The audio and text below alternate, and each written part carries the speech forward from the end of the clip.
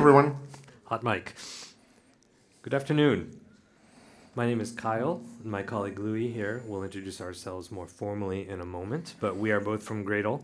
We are both Gradle build tool engineers, and we're going to talk about give your build some love, and it'll love you back. Today's agenda, we're going to talk about what is Gradle. I hope we have a lot of Gradle users. Who uses Gradle today? Oh my gosh, amazing. Thank you. We'll do a little bit of an overview. We'll talk about some of the JVM specific features for building JVM projects, Java projects. We'll do a deep dive on build logic, sorting and organizing some reusable components of your build. We'll talk about how you can structure your builds. We'll focus on some things you can do to improve the performance of your builds, including a cool new feature we're working on called the configuration cache. And then finally, we'll share a little bit more about our future roadmap. So who are these two guys up here talking to you? Hi everyone, my name's Kyle Moore. I'm a principal engineer with the Gradle build tool. If you can't tell by my voice, I'm a Yank. I'm based in California. I was previously owning all of the build infrastructure at LinkedIn, where we had 12,000 different repositories I was in charge of. Prior to that, Guidewire Software, where I was a committer, maintainer of the Gosu language at Gosu, gosuling.org. And you can see my socials here. And here's Louis. Okay, Louis Jacomet. So I've been working at Gradle since 2018. I'm currently the support team lead, so we actually the people that look at your issues when you file them against Gradle and try to categorize and ask you more information when relevant. Before that, I've done dependency management, some of the JVM plugins features, and even before that, I was at Terracotta working on EHCache, so caching and distributed systems. And I guess my main issue in life has been to not fully figuring out how to stay out of management. So I'm again leading a team now. Unavoidable. Yeah. So a bit about Gradle, because I mean, Gradle is a nice build tool, but it's also a company that allows us to be here to talk to you today. So Gradle itself, since 2008, really the goal is to improve developer productivity. So make developers more productive by having a tool that tries to get out of the way. The build tool is effectively an Apache project, Apache licensed project. A couple of years back, it was mentioned as one of the top 20 popular open source projects, and nowadays we reach around 30 million downloads monthly. These numbers have to be taken with a grain of salt because ephemeral CI has hit the ecosystem pretty widely, and so that means potentially if you use the Gradle wrapper, you get downloads every CI run. If you do that, though, you need to fix your build because you're waiting for download time. Behind the build tool, there is actually a company that makes money and allows us to work on the build tool, but also allow larger companies to install Gradle Enterprise, which is a commercial solution. And the goal is to provide developer productivity engineering. So really a way to measure the performance and what happens during a build, and at the scale of an organization, try to optimize that so that developers have more time for features. This is kind of something that we try to announce to the ecosystem or push forward, is this whole developer productivity engineering. And so it's the aspect that your development practices can be improved mostly through engineering practices. So measuring, testing, improving, and then not regressing. And so the goal is make builds and testing faster, but also solving issues, solving build issues. Why does it work on my colleague's machine and not on mine? One of the main tools we have for that is build scans. Build scans are effectively a permanent record of everything that happened during your build. Test results, but also how the actions were executed, in which order, what was the local environment when that happened, so that you can probably figure out quickly that your colleague is actually running Java 17 and not the recommended Java 19 on his machine or things like that.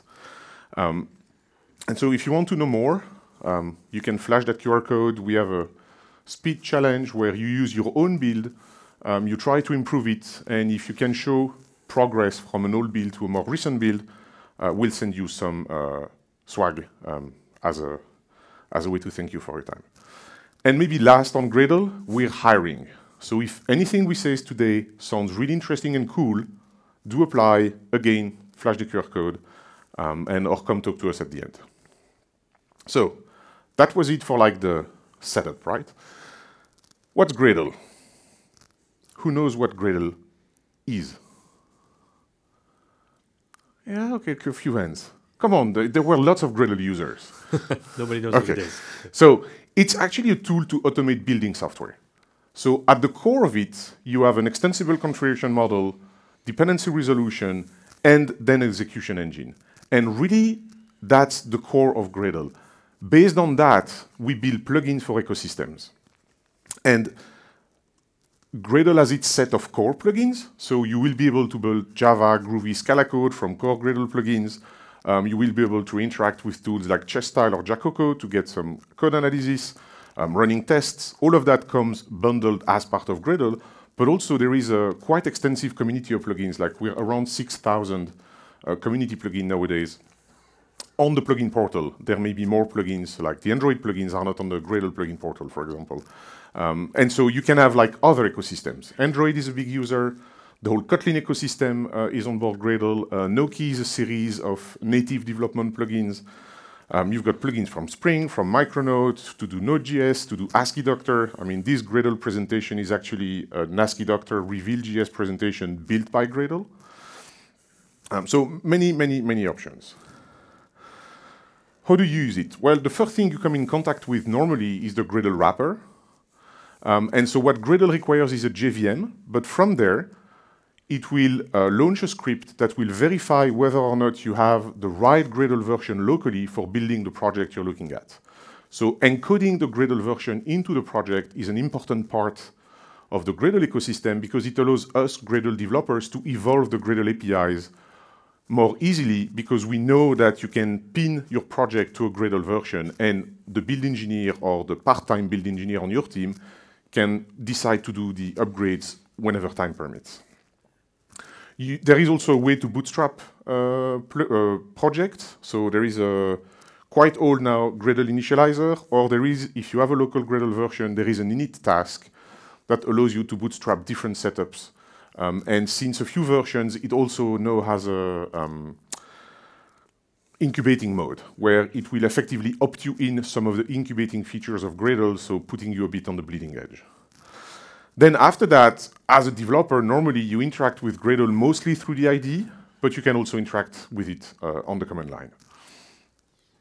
And so that's mostly for folks looking at the presentation afterward, but you'll have links to the doc for the CLI, the wrapper, and also the IDE usage. So what do we mean by extensible configuration? Well, if you look at the block of code up there, we see that we apply a plugin Java to our project. When I do that, this Java block below is actually dynamically added to the DSL. And it allows me to do things like I want my sources to be jarred as part of my project execution. So this works through a plugin system, which has the ability to effectively extend the DSL. However, the end goal, and it's often a critique that you see on Gradle builds, the end goal is that you should model your build, so tell Gradle what to do, but not how to do it. And so ideally, your build script is mostly declarative, and everything that's imperative because you have some specifics inside your organization, you move into a plugin. And we'll see later that the cost of creating a plugin in Gradle is actually pretty low, and so should really be the way of moving forward. So the other thing that an ecosystem or a set of plugins does is it models the different actions of your project. And so that's the graph you see there below the code snippet, where we have this concept of an assemble task. What is assemble? Well, it just makes sure that all the binaries of your project are constructed. And so in order to do that, it may need to run the jar task. It may need to run some source jar, since we configured it above. And in order to do jar task, well, we better compile the code and things like that. And that's effectively what we mean by dependency resolution for tasks in Gradle, is that when you invoke a Gradle command, you start with an entry point. I want to run my tests. What does that mean? When in order to run your tests, I managed to pause the presentation. Sorry about that. Fat fingers, I guess. When you request this test, the test task, because of the conventions of the Java plugins, knows that it needs the classes of your production source. In order to get those classes, it has to compile the Java code. But it also better produce the test classes. So it knows also that it needs to compile the test classes, and it may need another few tasks, like, for example, processing resources or things like that. But we could say that's what happens like inside the given project. But of course, you could have dependencies to a different project. In the naming of Gradle, because it's slightly different naming in Maven, in the naming of Gradle, we talk about a build, and a build has multiple sub-projects. So when I use project, it's in that context. So it still is a single build. And so, for example, when I want to compile Java, I actually need to resolve that compile class path, which is there. This time, it's no longer task dependency resolution, but it's external dependency resolution. And through that compile class path resolution, I may discover that my utils project is actually part of the dependencies of the project I'm testing. And so it means suddenly that I need to add one more execution to my task graph, or even more than that, in order to compile the Java code of that project. And so that's how, when you invoke Gradle, we build a graph of everything that needs to be done.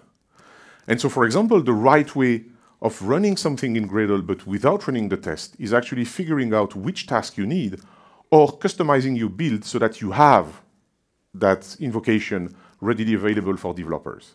So normally, you can also exclude tasks, but that's usually a smell. Then each unit of work should do something that has not been done before. And so there are different layers in Gradle that helps with that. So the first thing we do is we'll check, did the inputs of the task change?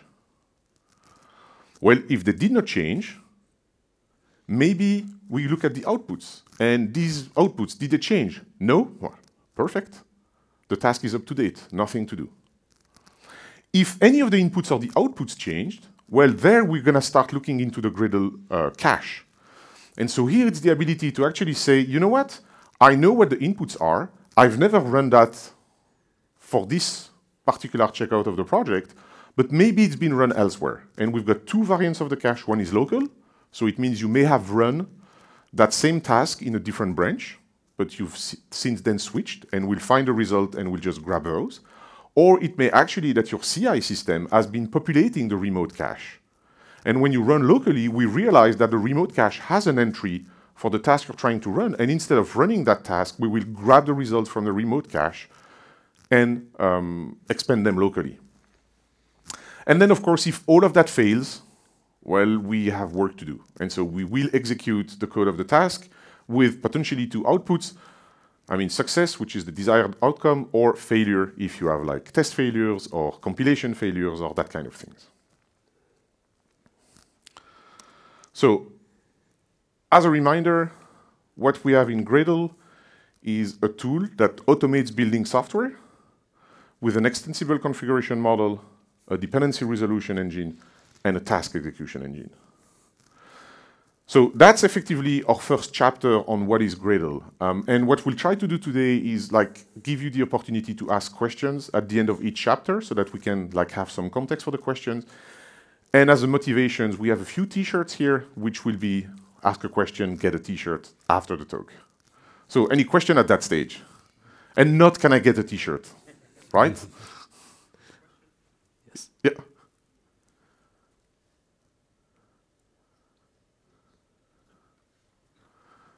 Okay. Shall we move on? Please. So let's talk a little bit about the specifics of Gradle in terms of modeling the JVM ecosystem. The first thing we're going to look at, a few things. The first thing is version catalogs. Who has heard about version catalogs? Great, that's going to be useful for the rest of you. Who's using version catalogs? About the same amount of hands, okay. Tool chains? Who's heard about tool chains? Okay, and who's using tool chains? Damn, so, folks, you're in the right room. Yep. Test suites would be the next. Let's say again, test suites. Okay, a couple as well, good. Awesome. Test fixtures? Oh, it's a bit older and a bit more hands, so that works. And who's done publication? I hope Yes, that's a bit more hands, which is expected. Who's suffered with publication? Yes, you are in the right room. Like, we will try to answer some of these questions for you, or like advertise some of the features.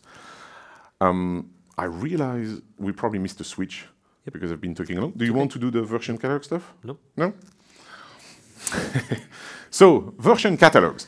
The one thing that we see, and because of the DSL aspect of Gradle, sometimes build can effectively be quite complex, and some developers don't feel at ease editing or entering in the build logic by fear of breaking something or doing bad stuff.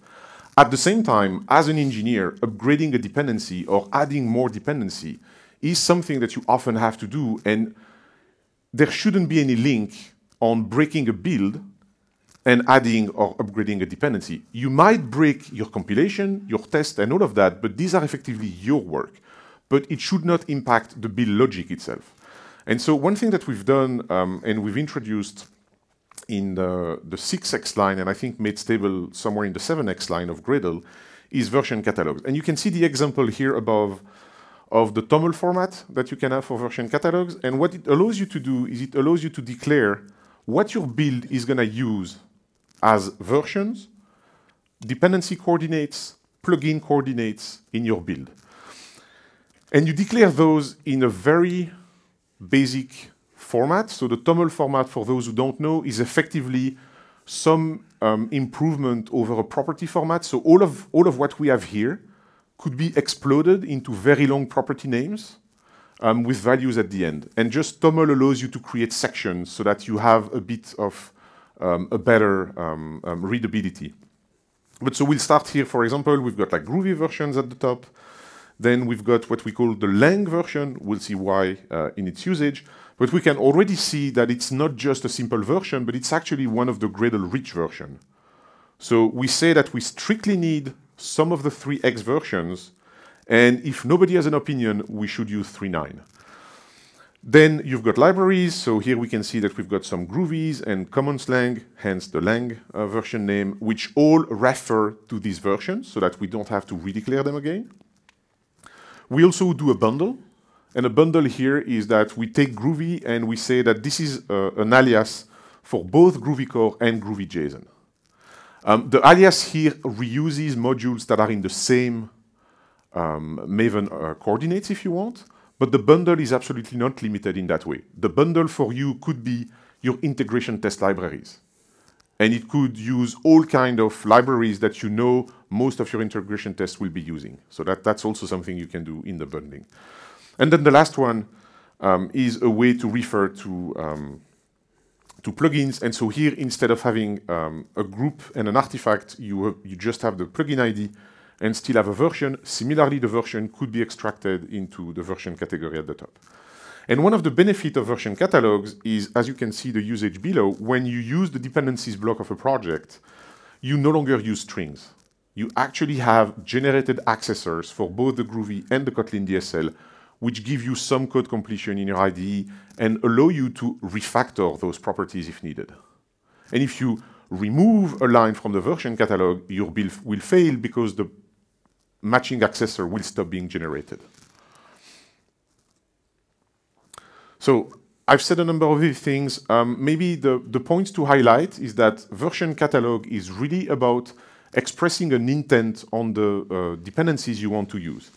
It is not about specializing these dependencies in their different contexts. So you can't use classifiers. You can't use exclusions at the level of the version catalog, because all of these have a meaning actually where the dependency is consumed. So the accessors are typed, the bundle, and the match for the TOML is actually an API in the Gradle settings file, which allows you to do things like declaring extra catalog than the default one, and also importing catalogs from published catalogs on Maven repositories.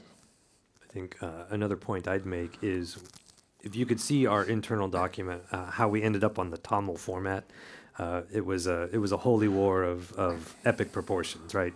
Why not XML? Why not this? And we chose TOML for reasons I won't go into today.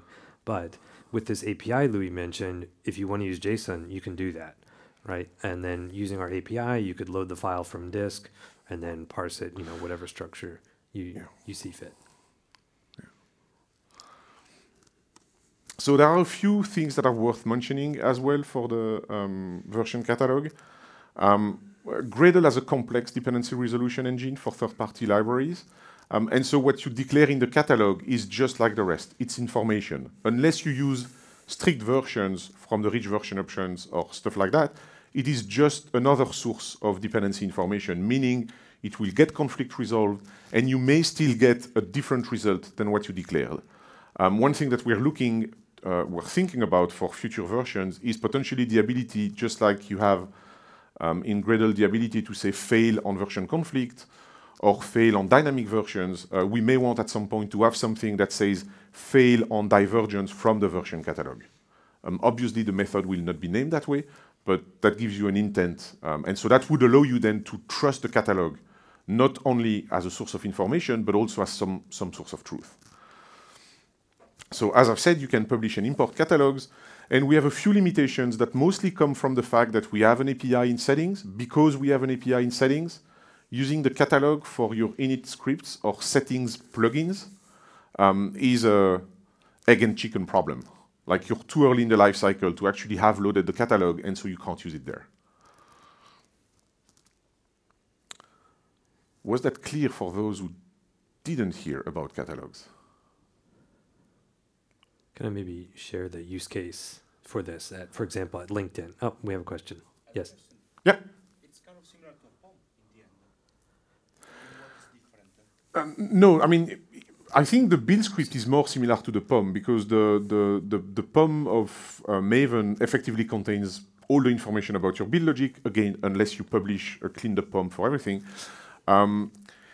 It's more like, yeah, it's really a catalog of version. And then as a developer, you could also view, for example, the catalog as a way to enforce in your organization that developers only use versions from the catalog. You could disallow the other notations and make sure that they get stuff from the catalog as a coworker on the project. It's easy to review because dependencies added will be seen in the catalog and things like that. So it can serve as that as well. Yeah. Yes, another question? Yeah. What would be the best way to find out where your version that's resolved comes from? So the question is, what would be the best way to find out where your resolved version comes from? So we've got a couple of things. Build scans will tell you. If you can't use build scans for whatever reason, like even the freemium version, we have a task that's called dependency insight. Mm-hmm. And if you point dependency insight, it's documented, but in the documentation, if you point it at a configuration inside a project and ask it about a specific dependency, which can be by its group artifact name or even some part of it, it will tell you all the things that participated in the resolution, and it should show you why something won. And it will give you also all the elements in the trees. So that would be the best way, yeah. Yes. One last question.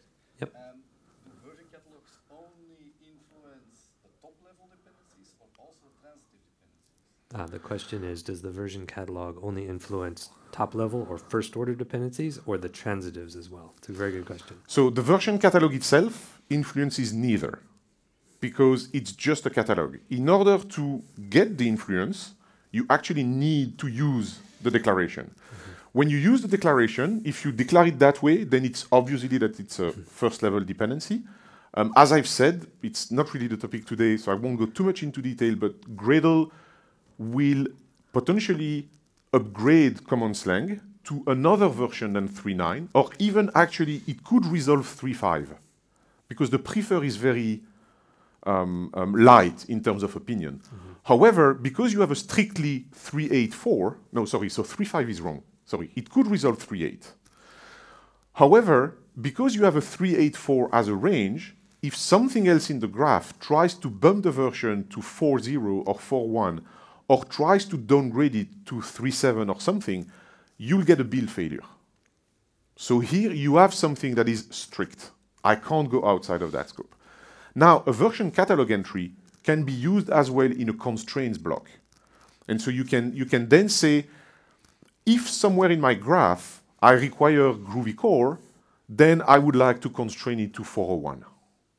But if your graph doesn't require Groovy 4, then this will not show up.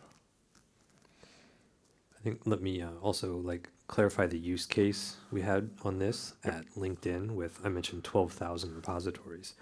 The way a build script, the way you configure them today for Gradle users, when you say I have a implementation configuration and then I provided a string, which is the Maven group artifact version Trinity or coordinates, right? That's basically you're passing a string argument to a Java method in the background.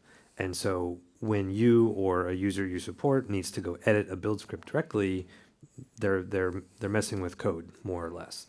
The power of the version catalog is extracting that reference to a separate place that you can, it's easier to edit at scale, right? So if you had thousands of repositories like I used to manage, it's much easier to go to a somewhat known format like a TOML file, or the flexibility of using something else like XML or JSON to go through and programmatically edit this across potentially hundreds or thousands of code repos. Yep. Yes? Quick one, can version catalogs be composed with other catalogs?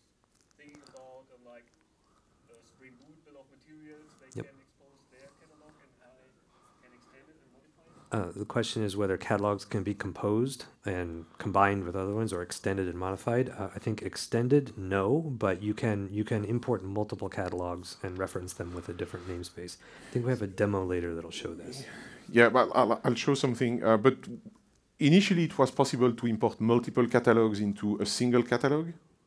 And it created just way too complicated APIs or failure modes, because which one do you choose in terms of things? So right now, you can only import one catalog, but you can actually overload some of the definitions. So there are ways to do some things, yeah.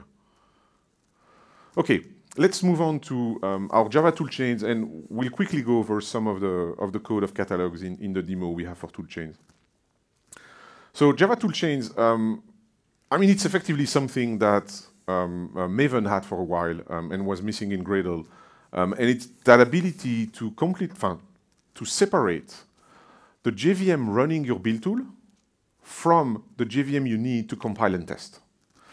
And the reason we want to do that is that maybe at some point we finally get to a place where all of the plugins, all of the core plugins, and also the community plugins support that way of working. And then one day, then Gradle can be shipped with a JVM, and unless you've got special needs, you no longer have to think about what runs Gradle. Right now, it applies mostly to compilation, test, and execution. And the selection criteria are, for the moment, somewhat limited. So you can select on the Java language version and on the JVM vendor. We also have that implementation field, which allows you to select J9 implementations, but it might end up being deprecated because it was mostly useful in the context of adopt OpenJDK, which would bundle both regular JVMs and J9 JVMs, hotspot JVMs and J9 JVMs under the same vendor. And that's no longer the case nowadays. So I think with toolchains, let's go with seeing some code and doing a demo. And let's see if the screen switching works as well as during the rehearsals.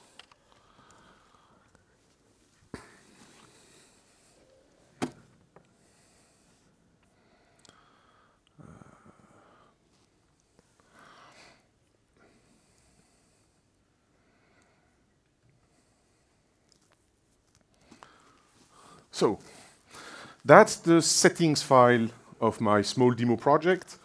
The one thing it illustrates is, going back to the version catalogs, is the fact that by declaring a repository in my dependency resolution management section, I'm able to create a Micronaut libs catalog which imports the Micronaut BOM and makes it then available as Micronaut libs dot. And then everything the Micronaut team declares in their catalog becomes available in your build, and so you can use that as your source of dependency versions. So if I switch to my build.gradle, I can see, for example, here, I've decided that I will use the lockback version of Micronote for my runtime dependencies. So here I see also an example of using my default catalog, which this time is just my toml file. So that's in the Gradle libs.versions.toml. So that's a convention name. If you place a toml file, name that at that location, Gradle will automatically load it without you having to do anything in the settings. And here I had the Spotbox plugin declared, and so I'm allowed to use it.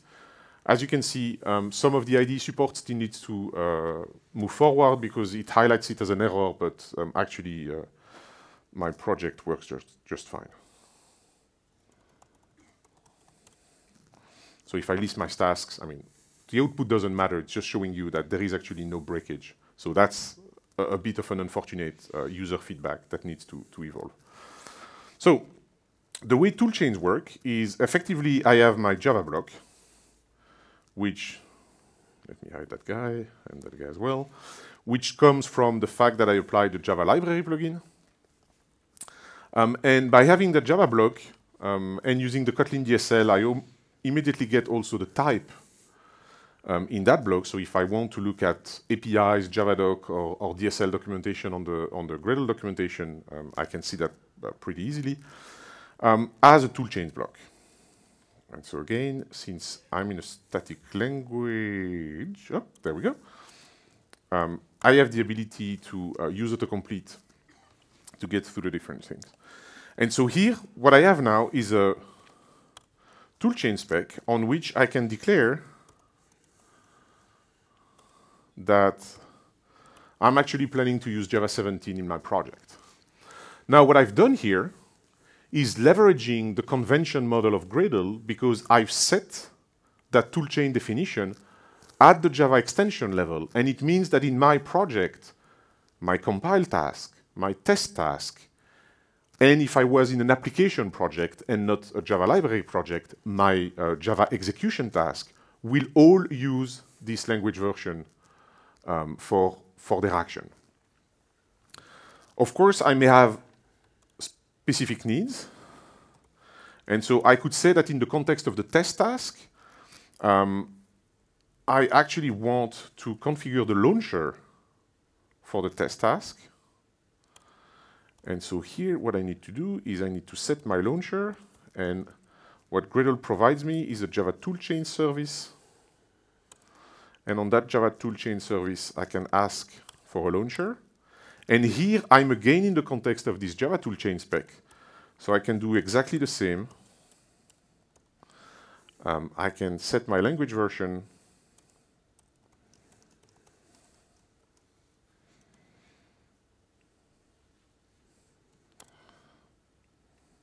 And here, for example, I can say that I actually want 18. And so what's going to happen is that even though I've set 17 for everything, I'm still going to run the test with 18. If I do that, what happens? This is a trick question. So the build breaks, but why?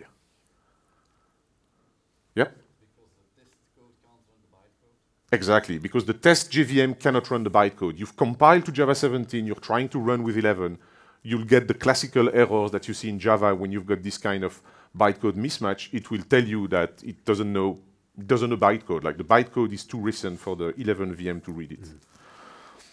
Another thing that we have with toolchains is Gradle knows a bit about all the Java toolchains that you've got locally on your machine, and we'll go through the slides a bit of the different reasons it knows that. But there is like a Java toolchains task, and as you can see in Gradle, I can always invoke the task with a shorter name, as long as the shorter name does not conflict. And so probably in that context, JT should have worked, but no, it won't because Java test compile. But JTO would. And here what I get is I can already see that my project has a lot, my machine has a lot of Java installed, and so all of these would be available.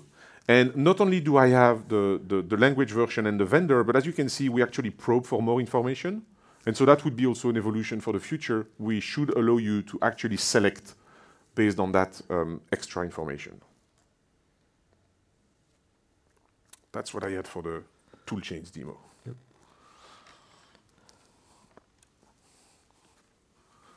So I hope you can see the oh, I have a question way in the back. Yes.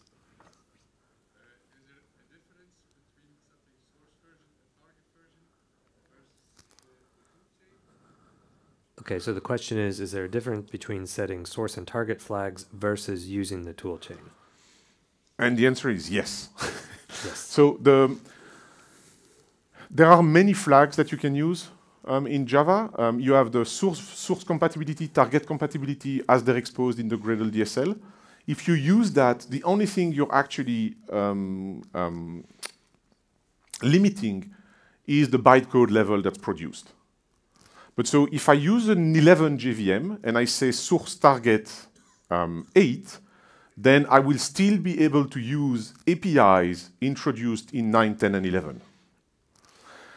Then there is another flag, the release flag, which still allows you to run 11, but when you say release 8, you not only constrain the bytecode, but you also constrain the APIs. So it will fail if you try to use one of the added APIs because it effectively messes up what's visible on the boot class path.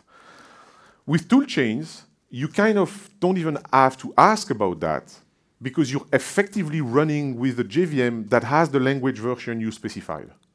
So you are really running with 11. So if your build is running with 17 and you say toolchain 11, then we actually fork the compilation, the test execution, and we start them with a 7. Which direction was I in? 17 to 11. We start them with 11. Now, to be clear, you can combine those. You may want to encode the toolchain in your build so that nobody in your organization can mess up the bytecode that's produced. But you may also still have the need of doing funky stuff. I mean, the entry points of Gradle, the build tool, are still nice if you try to run Gradle with Java 6 or 7, in the sense that we will give you a nice message saying this is not supported, instead of the stack trace and the error about the bytecode level. In order to do that, what we do is we compile with 11, we target 6 for these submodules, but we just do the source target, because we know that after a short code path, we will be using 8 APIs, but that's not a problem because if you reach this code path, we know you're using 8. And so there are use cases for having all of these options. Honestly, nowadays, if you don't have such use cases, go with toolchains. That's the safest. So like I said, how does Gradle knows about Java? Well, a number of auto-detected defaults, operating system, package managers. It actually reads the Maven toolchains file. So if you use toolchains in Maven, it will figure out where these JVMs are and allow you to use them. It can reuse auto-provisioned results. There is today a feature for downloading a JVM, but it's pretty limited. It only works for the Adoptium vendor. We have a slide just after for a preview feature where we extend that. And you can also do explicit configuration. So from env allows you to list a series of environment variables that we expect to resolve to a Java home location. Or path is just the same, but without the end direction, so you immediately give us the path to the Java homes. I was mentioning provisioning. So in Gradle 7.6, we're going to introduce a new feature, which allows you in your settings script to declare Java repositories. So you will have to apply those as settings plugin. And then you declare them in order, because order matters, like where should Gradle search first for a JVM. In this repository, you give us also, and that's the link to the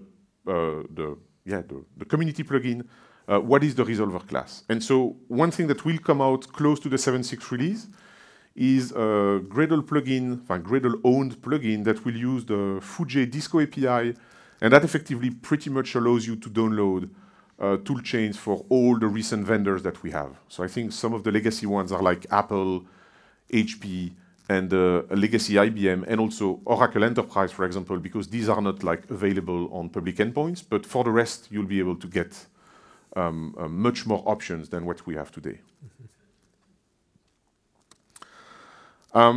In terms of the future, I've said it, more options. And also, we're looking at increasing the support in tasks. So for the core Gradle plugins, we turned it on for check style in 7.5. We're turning it on for more of these code analysis core plugins in 7.6. 7.6 to be released in the coming weeks. And then a call to action is that if you see a community plugin that needs to run a JVM process, please ask them to have the support of the toolchains and also to honor what we do in the Java blog. So they have ways to wire in the convention so that if you set the toolchain in the Java blog, all of these tools provided by these plugins can be aligned on that version.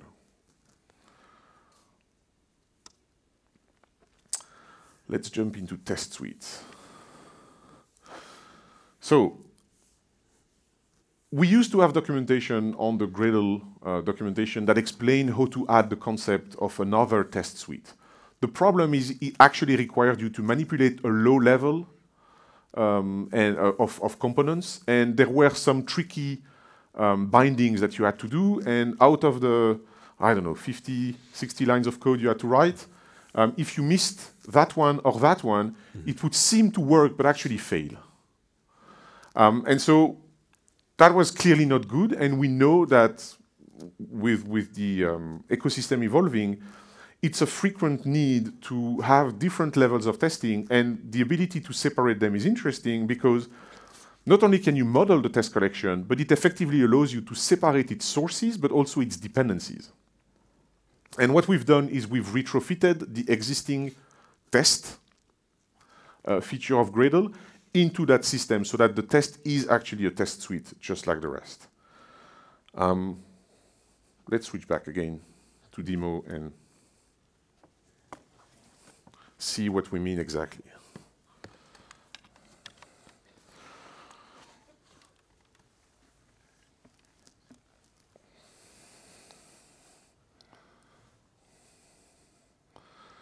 So,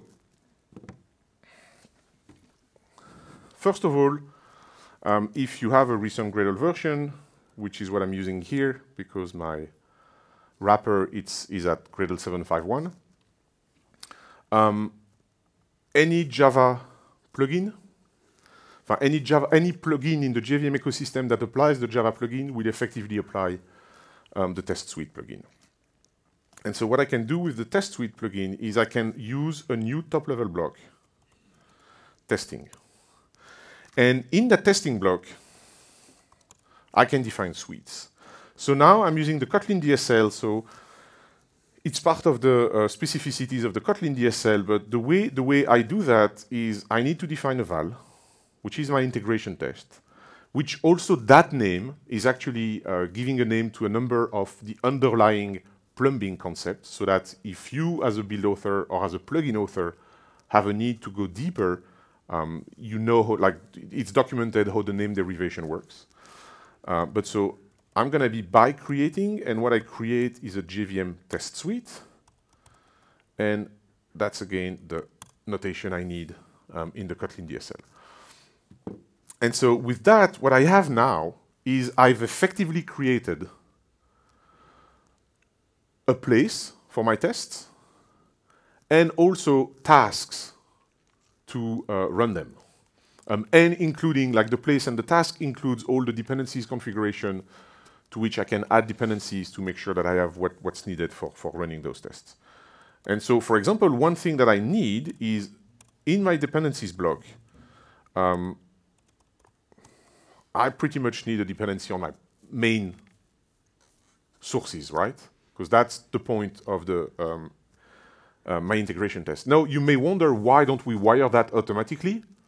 Well, because you could decide that declaring these test suites is done in a different project than the sources. And so you would be using some form of project notation. Let's say that you're trying to test your utils project and you're elsewhere in your project structure. But here, I'm just looking at the project itself. I think another use case could be doing, what do we call now, clear box testing versus opaque box testing. You may be doing some integration test. You don't want it to see the API or the internals of the code you're testing, in which case you'd omit this dependency block on 38 through 40. Oh, did we Looks lose like we lost the picture.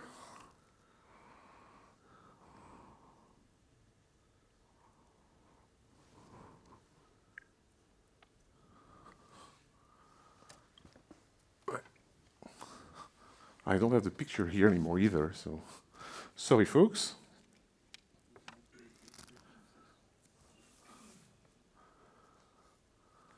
If I have the laptop in my hands above my head, that's not going to help, right?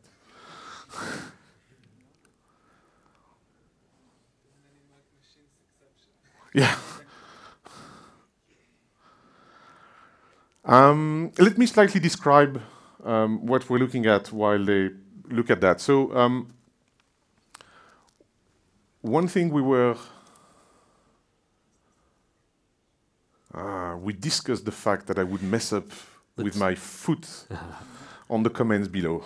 And I did it. Let's talk about the legacy setup while Louis gets plugged in again. So in the old documentation, you would have to define your own source set for integration test. You'd have to define your own configurations called integration test implementation. Those would be created for you. You'd then have to wire together the dependencies you wanted. And finally, you'd have to create your own tasks of type test, which then take all the inputs from the source sets.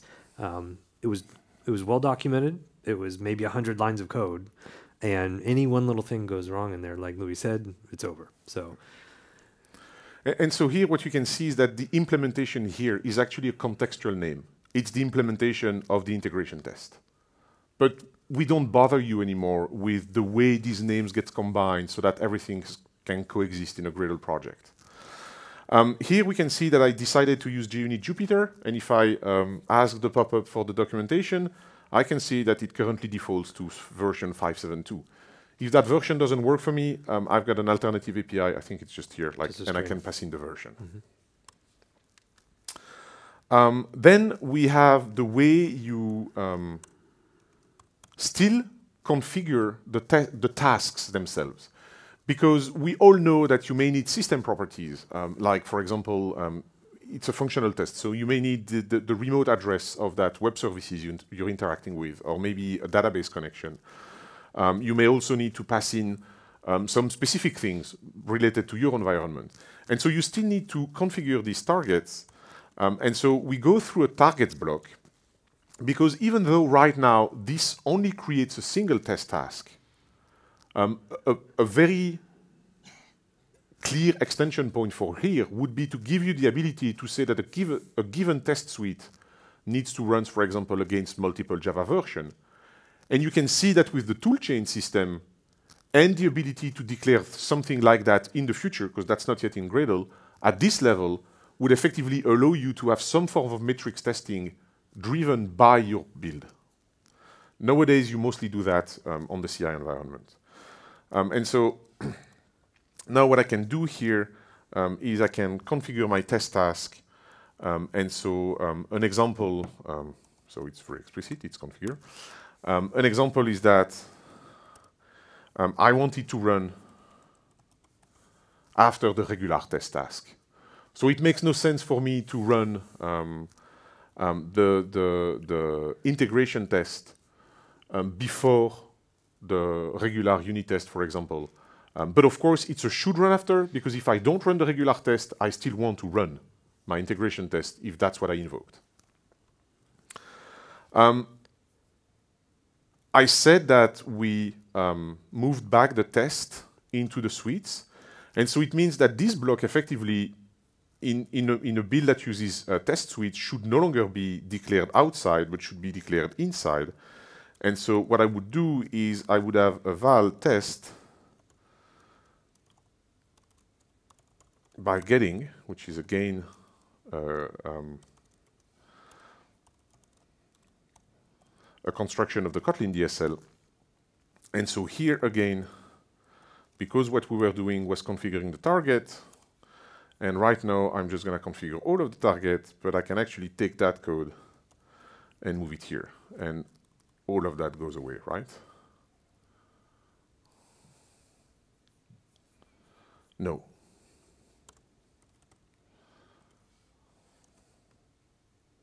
It needs to be in the test task.configure. I forgot the level. So I think the point here is the symbol, the reference on lines 39 and 49 is both called test task, but that means something different because it's in the context of a different suite and a different suite target.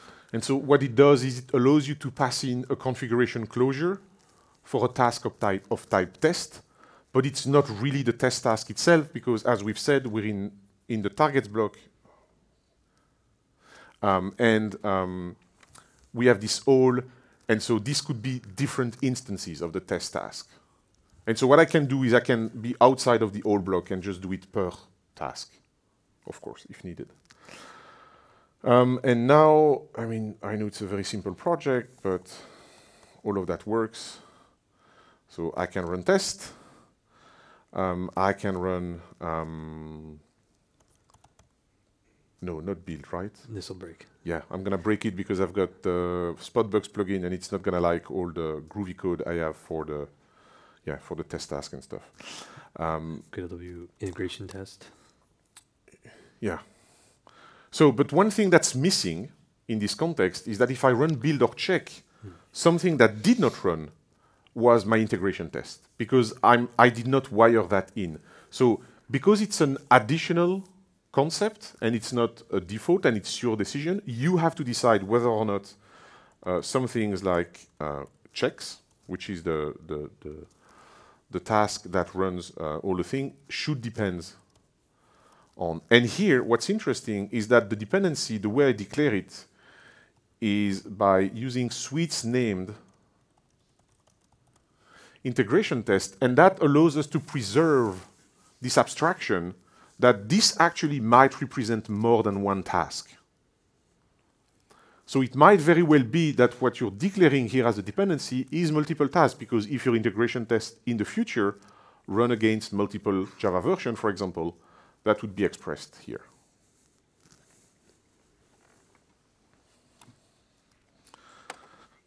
That was it for test suites.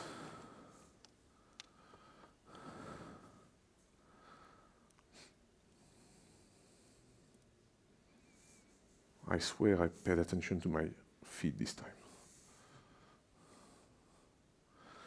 Okay. So like I've said, some of the evolutions, dimensions, we also need some further work to integrate that better with code coverage. Like right now, if you apply checkstyle or Jacoco, by default, it will only target your main tests, not these suites, these added suites. And so we need some higher level DSL to allow you to do that, so that you don't, because otherwise right now what you have to do is go back, grab the task instances and configure them properly. And so, yeah, that gives us kind of a big overview of all of that. Any questions at that level? Cool. I hope that means we were, yeah. Is there a way to exclude one test suite from configuring with all one single Java version? So say you want to use the Java launcher for 17 for almost all tasks except for one. So use all and exclude one target? No, if you are inside the test suite, then what you would do is you would not use all. And since by convention, the Java toolchain that's configured at the Java extension level gets wired into all the tasks, you would just grab the single task that you want to run differently and configure it. I mean, it would be very similar to what I did for the regular test, except that you would not do it in the all context. Doing a time check, I'm wondering if I'm not going to skip test fixtures, and maybe we'll do it at the end, so that we've got proper time. So I'll skip over that one, hoping that we can get back to it, but I think we've got like more interesting content, and I just want to make sure that we get through it properly. However, publishing. Publishing is a bit of an annoying story in Gradle because we have lots of concepts, and we've introduced a custom metadata format for good reasons, but it means that doing the right thing in publishing is not always clear. And so what I want here is to really insist on a few things to make that pretty crystal clear. So the first part is what is published. you need to decide what you publish. What you publish, if you use the modern, like Gradle versions, it's either the Ivy publish or the Maven publish plugins. And so what you publish is a component. You should reach out to the component and not try to construct the publication inside the publishing block. And when you publish a component, you publish its variants. We'll see an example of what that means. And we'll also publish the necessary metadata. Then, of course, we have to define where we publish. It can be a Maven or an Ivy repository. And then the question is, how do you publish? So let's go back to code for that.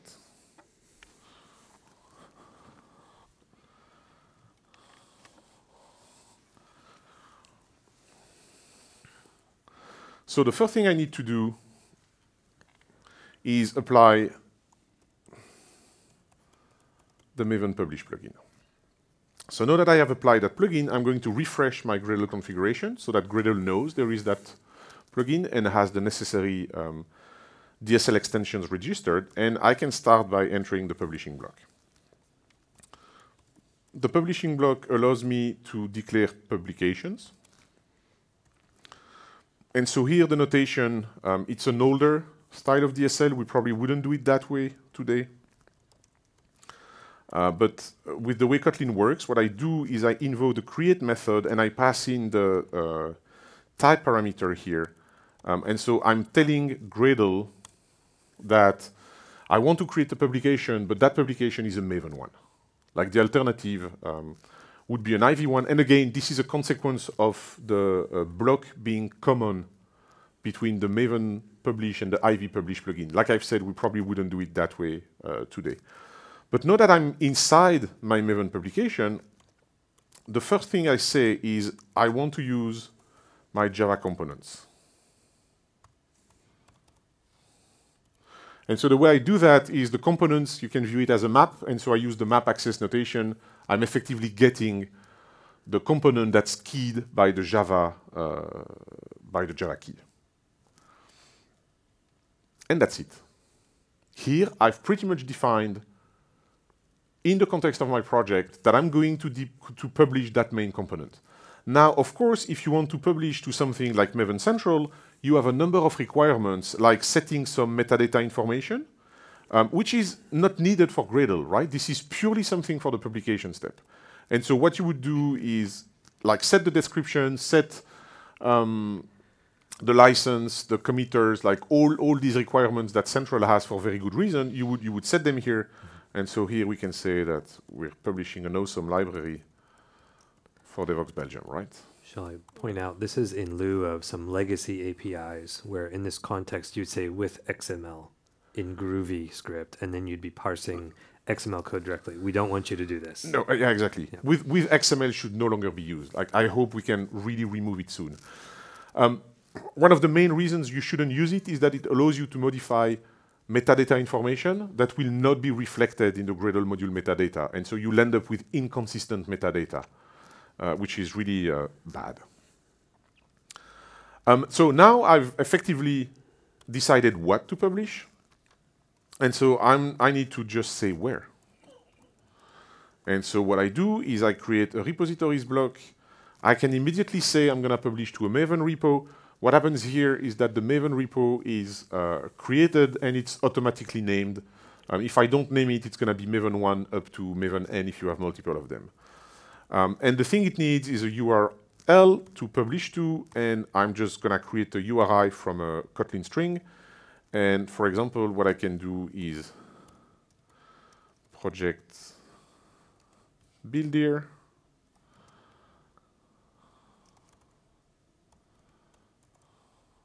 And put it there. I think it's built here. Yes. So here what I'm saying is that I want a local repo on disk, which is located under my build directory, which is the place where Gradle normally places all of its output. And I just call it repo. One of the benefits is that I could publish locally before publishing to a remote repository and run a few tasks to validate that my publication is what I expect. And so if I run that,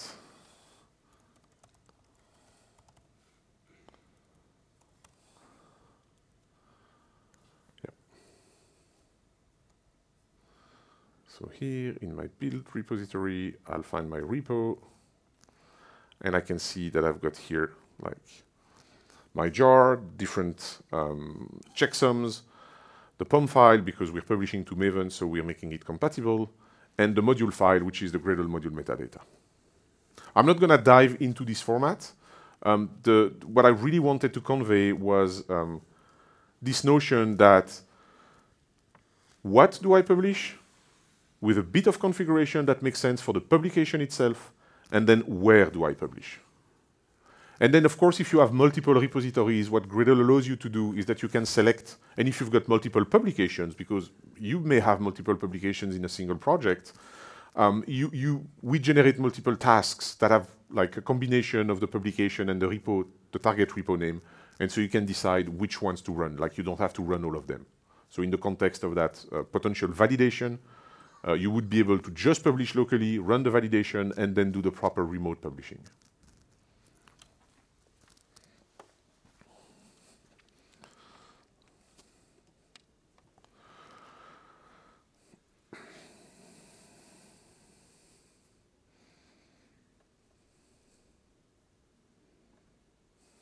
Okay. So like we've said, what's published? The component models a set of variants. If we get back to the test fixtures, I'll go slightly deeper in detail into what that means. And for the Java plugins, you should publish the Java component. Whenever you go to a different ecosystem, like Android or Kotlin, look up at their documentation. They usually have a different component, and that's what you should publish again. Because if you try to publish the Java component in the context of an Android project, you'll either get an error or publish something completely different than what you expected. If you want to do customizations, and they concern stuff that the component drives, please use the component and modify the component. If you want to add, for example, additional artifact, do that through a variant. When we had that small snippet that with the Java plugin did with sources jar, when you do that, we actually create a proper variant that points at the sources jar, meaning that for the Maven ecosystem, you'll still see sources as a classified artifact. But for Gradle, you get a real variant with its own attributes and potentially its own dependencies. Now, dependencies for sources may be a weird concept, so okay, you don't have dependencies, but that still is a feature. The metadata, you can manipulate the POM XML, but you really should not do it. And one clear reason is that we do not provide you with the API to do that for the Gradle module metadata. There is no public API in Gradle that allows you to manipulate it. And so mutating the POM XML with the with XML that Kyle was mentioning earlier would lead to discrepancies. And so again, modify the component. Of course, if we talk about all the meta information about your project that appears in the published pom.xml, the POM block you have is dedicated for that. A few tricks that I mentioned in the demo. You can do local repository publication for performing some validation. Something to know about the dependencies, like Gradle has this rich dependency version declaration, you may want to actually publish the resolved version and not the declared ones, so that the consumer downstream have a simpler set of information to resolve from. And nowadays, if you need to publish to Maven Central, that's the plugin you should be using. It's the more modern. It's a collaboration between different teams, like some folks at Gradle, some folks outside, and it's what will give you the best result. And I've promised to Sonotype that we would help update their documentation. That is still to be done. So that's the most updated info you can get. Can I interrupt? Has anyone ever tried to set up a publish to Maven Central on their own, like from scratch? I've done it. All right. Was it fun? My friend, no. So, well, you have strict requirements on the contents of the POM, right? Of ASCII armor, signature files, checksums for all your inputs. And then there's the sort of staging repository. It passes validation. You can click on the website and manually promote it, right? This is going to automate all that for you. So if you're publishing open source, this is an excellent, excellent tool and a huge time saver. So that was it for the JVM features. Last round of question on that section.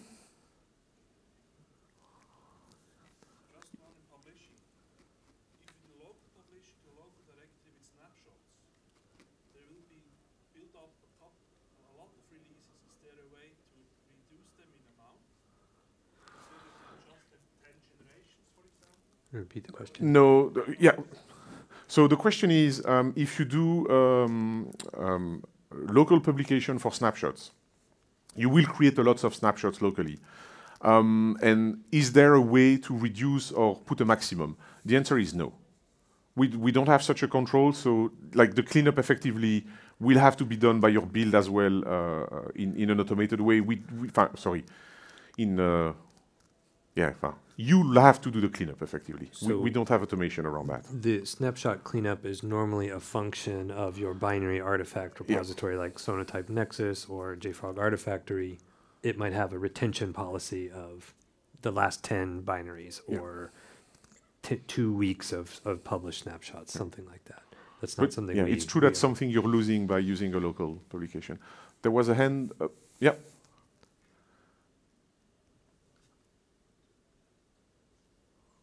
Okay. Maybe stretching. Yeah. All good then. Sure. Yes. Sorry, I was looking at the Sorry. So when you're publishing to Maven, what does the resulting POM file actually contain? So the question is, when you're publishing to Maven Central, what does the resulting POM file actually contain? Can I answer this one? Go ahead. So, a classic criticism of Maven and the POM file specifically is that it's somewhat schizophrenic, meaning it has a dual personality or fulfills two roles. It's both the instructions to build your software using the Maven build tool, and it's also instructions on a consumer of your software how to consume it. So the POM file that Gradle generates is only the latter half of that. It's only the list of dependencies that are required and the scopes for the consumer of your software component. The build instructions and all those pieces, of course, that's what the Gradle build scripts are for. And so you end up with an equivalent POM from the consumer's point of view because it's going to ignore like the build element of the POM. Right? It's just not there when you use Gradle.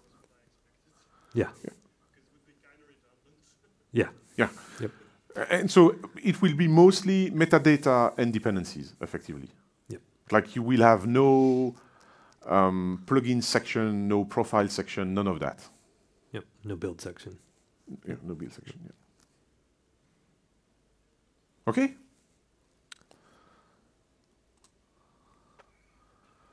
Let's talk about time. Yep. It's been an hour and 8 minutes. Do you need a break? I see, I see some emphatic nodding. yeses. Yes. Should we do 15 minutes then?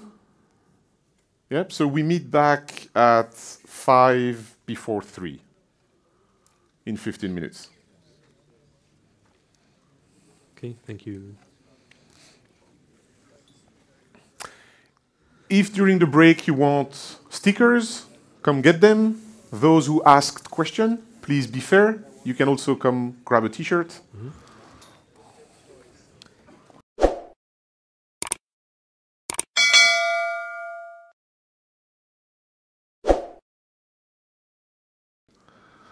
Okay, welcome back, everyone. Thank you. I wanted to ask a question to the group. This is my first time in Belgium, and I'm wondering, am I alone? Has anyone else been for the first time? Okay, a couple other people. Thank you. I want to say I've been so nervous before giving my talk. There's two things I really want to do a lot of in Belgium. That's eat chocolate and drink beer. Yeah, I went to Chocolate Nation in downtown Antwerp, and it was amazing. I was smiling like a child, but the beer part I'm saving for after this is done. So if anyone's Thanks around, for I'll that. see you there. Yeah, you're welcome. So thanks. Okay, so we're going to talk now about build logic. And what's the agenda for the second half? We're going to talk about build logic and also testing extensions, right? When you create a plugin to extend the Gradle platform, what does that mean? And how can you write regressions and things like that to assure yourself and your users that the custom logic you're providing is going to work every time?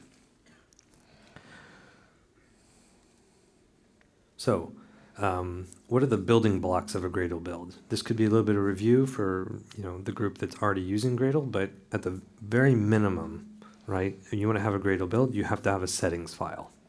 right? Settings.gradle or settings.kts. That's it. That's all you need, and now, you know, IntelliJ or any IDE will look at that and recognize it as a Gradle build. But there's only one per repository, right? On top of that, if you have multiple subprojects, you define one build.gradle file for each project. Some ancillary files that are important, gradle.properties. If you have key value pairs you want to make available to your build scripts, this is where you put them. It's the Java properties spec format. So, you know, string equals string. There's also the Gradle wrapper. Louis mentioned this in the beginning. So this is how we bootstrap the Gradle build tool at a fixed version inside your project. So any environment that wants to invoke your build would only need to have Java installed. The Gradle then runs a shell script or a batch file, depending on your operating system. There's a very small jar that you check into source control. It doesn't change very often, so don't anyone freak out about checking a jar. I think it's 32 kilobytes or maybe 64, whatever the smallest unit is on disk, and it very seldom changes. So that goes in bootstraps Gradle, downloads the full tool. We talked about version catalogs, right? The default path at gradle/libs.versions.toml. And then you have some other things like there's a .gradle folder inside your project where some of the task execution state, and we'll talk about that means later, is stored. You've also got the Gradle user home.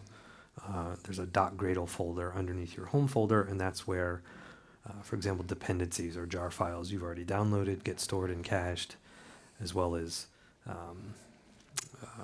additional metadata. So how many people's first experience with Gradle was Groovy? Right? There's a common misconception. Thank you for everyone who put their hand up. There's a common misconception that Gradle is written in Groovy. That is 100% false. I think we have one or two classes that wire together like some adapter layer between the Groovy language and Gradle. Almost everything is written in Java. And what this sort of Tetris graph is trying to illustrate is on the bottom is the Gradle API. This is what our API doc exposes. There are, you know, normal Java Bean style methods backing nearly all the concepts you saw Louis doing before, like with the test suites and things like that. Those are, you know, these are all backing Java classes. You then have a couple ways of interacting with this, right? The sort of dark blue piece in the middle, that's the Gradle DSL. Right now there are two flavors, the Groovy DSL and the Kotlin DSL.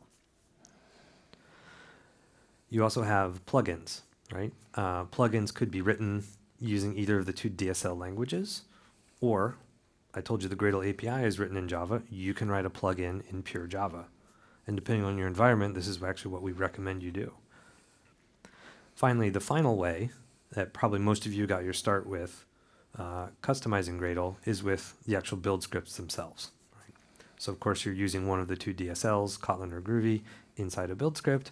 You're interacting with the APIs just like you saw Louis do in his demos earlier.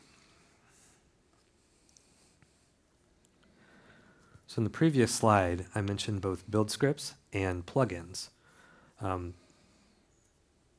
Those are two different vehicles, two different ways to achieve the same thing, which is configuring the model, configuring what you want to do with the build. So here we have, you know, three different ways of configuring your build.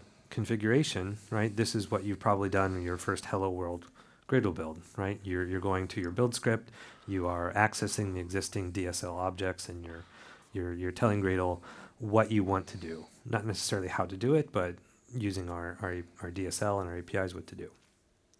The problem is you know, for a Hello World project, that's great, but what if now you want to, say, change the output folder of a task, and you have 10 different subprojects. Just like with your Java source code, you don't want to repeat yourself. You don't want to be copy-pasting things in other places. So this is where we encourage use of what we call a convention plugin.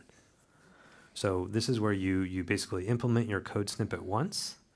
It's published internally within your project, called a convention plugin that can be accessed and applied by multiple places. So just like when we looked at version catalogs earlier, if you need to go change a version value, you can go do it in one place. If you need to modernize or mature your logic, you go to your convention plugin, you change it there, and it's now already applied everywhere. Finally, there's the concept of a binary plugin, which is you write a plugin in Java, and then you publish it. You could publish it internally within like your company's firewall for use internally, or plugins.gradle.org. This is what we call our plugin portal. And we have about 6,000 community developed plugins that are published and maintained there. So how do you write a Gradle plugin? Well, you use Gradle. It's very meta. So we have these very brief 3 little code snippets. We have 3 different tools we make available to you to sort of bootstrap the process of authoring your own plugin. The first one you'll see is called Java Gradle plugin. You basically start a new Gradle project, you apply this plugin. This is going to allow you to start creating a Java binary plugin. In the same way, the second one allows you to use Groovy. And finally, the Kotlin DSL is the third option. When you apply any one of these 3 to a project, Gradle enables a lot of things under the hood for you. If you remember, I think one of the very first code snippets, Louis applied the Java plugin, and then boom, a Java DSL closure gets created that wasn't there automatically. Along those same lines, a lot of things happen when you apply these plugins. So first of all, we provide you the model to configure, name your plugin, describe what's the implementation class. We provide validation tools to ensure that your plugin you're authoring adheres to best practices. We provide you test fixtures, which I'm going to go into a lot of detail later, that show you how to write integration tests for your plugins. I mentioned the metadata, like how you're going to declare your plugin, the namespace, how it'll be accessed, what's the ID of the plugin. And then finally, we automate the process to publishing to the plugin portal that I mentioned earlier.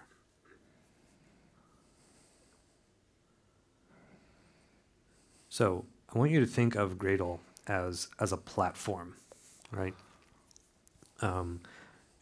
The code snippet you're looking at here is a sample implementation of a custom task. And the point of this is, number one, it's abstract. So just like you're used to working with a dependency injection framework, perhaps like Spring, Micronaut, Quarkus, whatever, you'll see we have an inject annotation here and an abstract class. So when you define something, Gradle at runtime, at the build execution time, that's what I mean by runtime, will create it for you. We inject services, and yeah, you can see the code snippet on the bottom. When we want to create that, we create a new instance of something. You don't need to instantiate it yourself.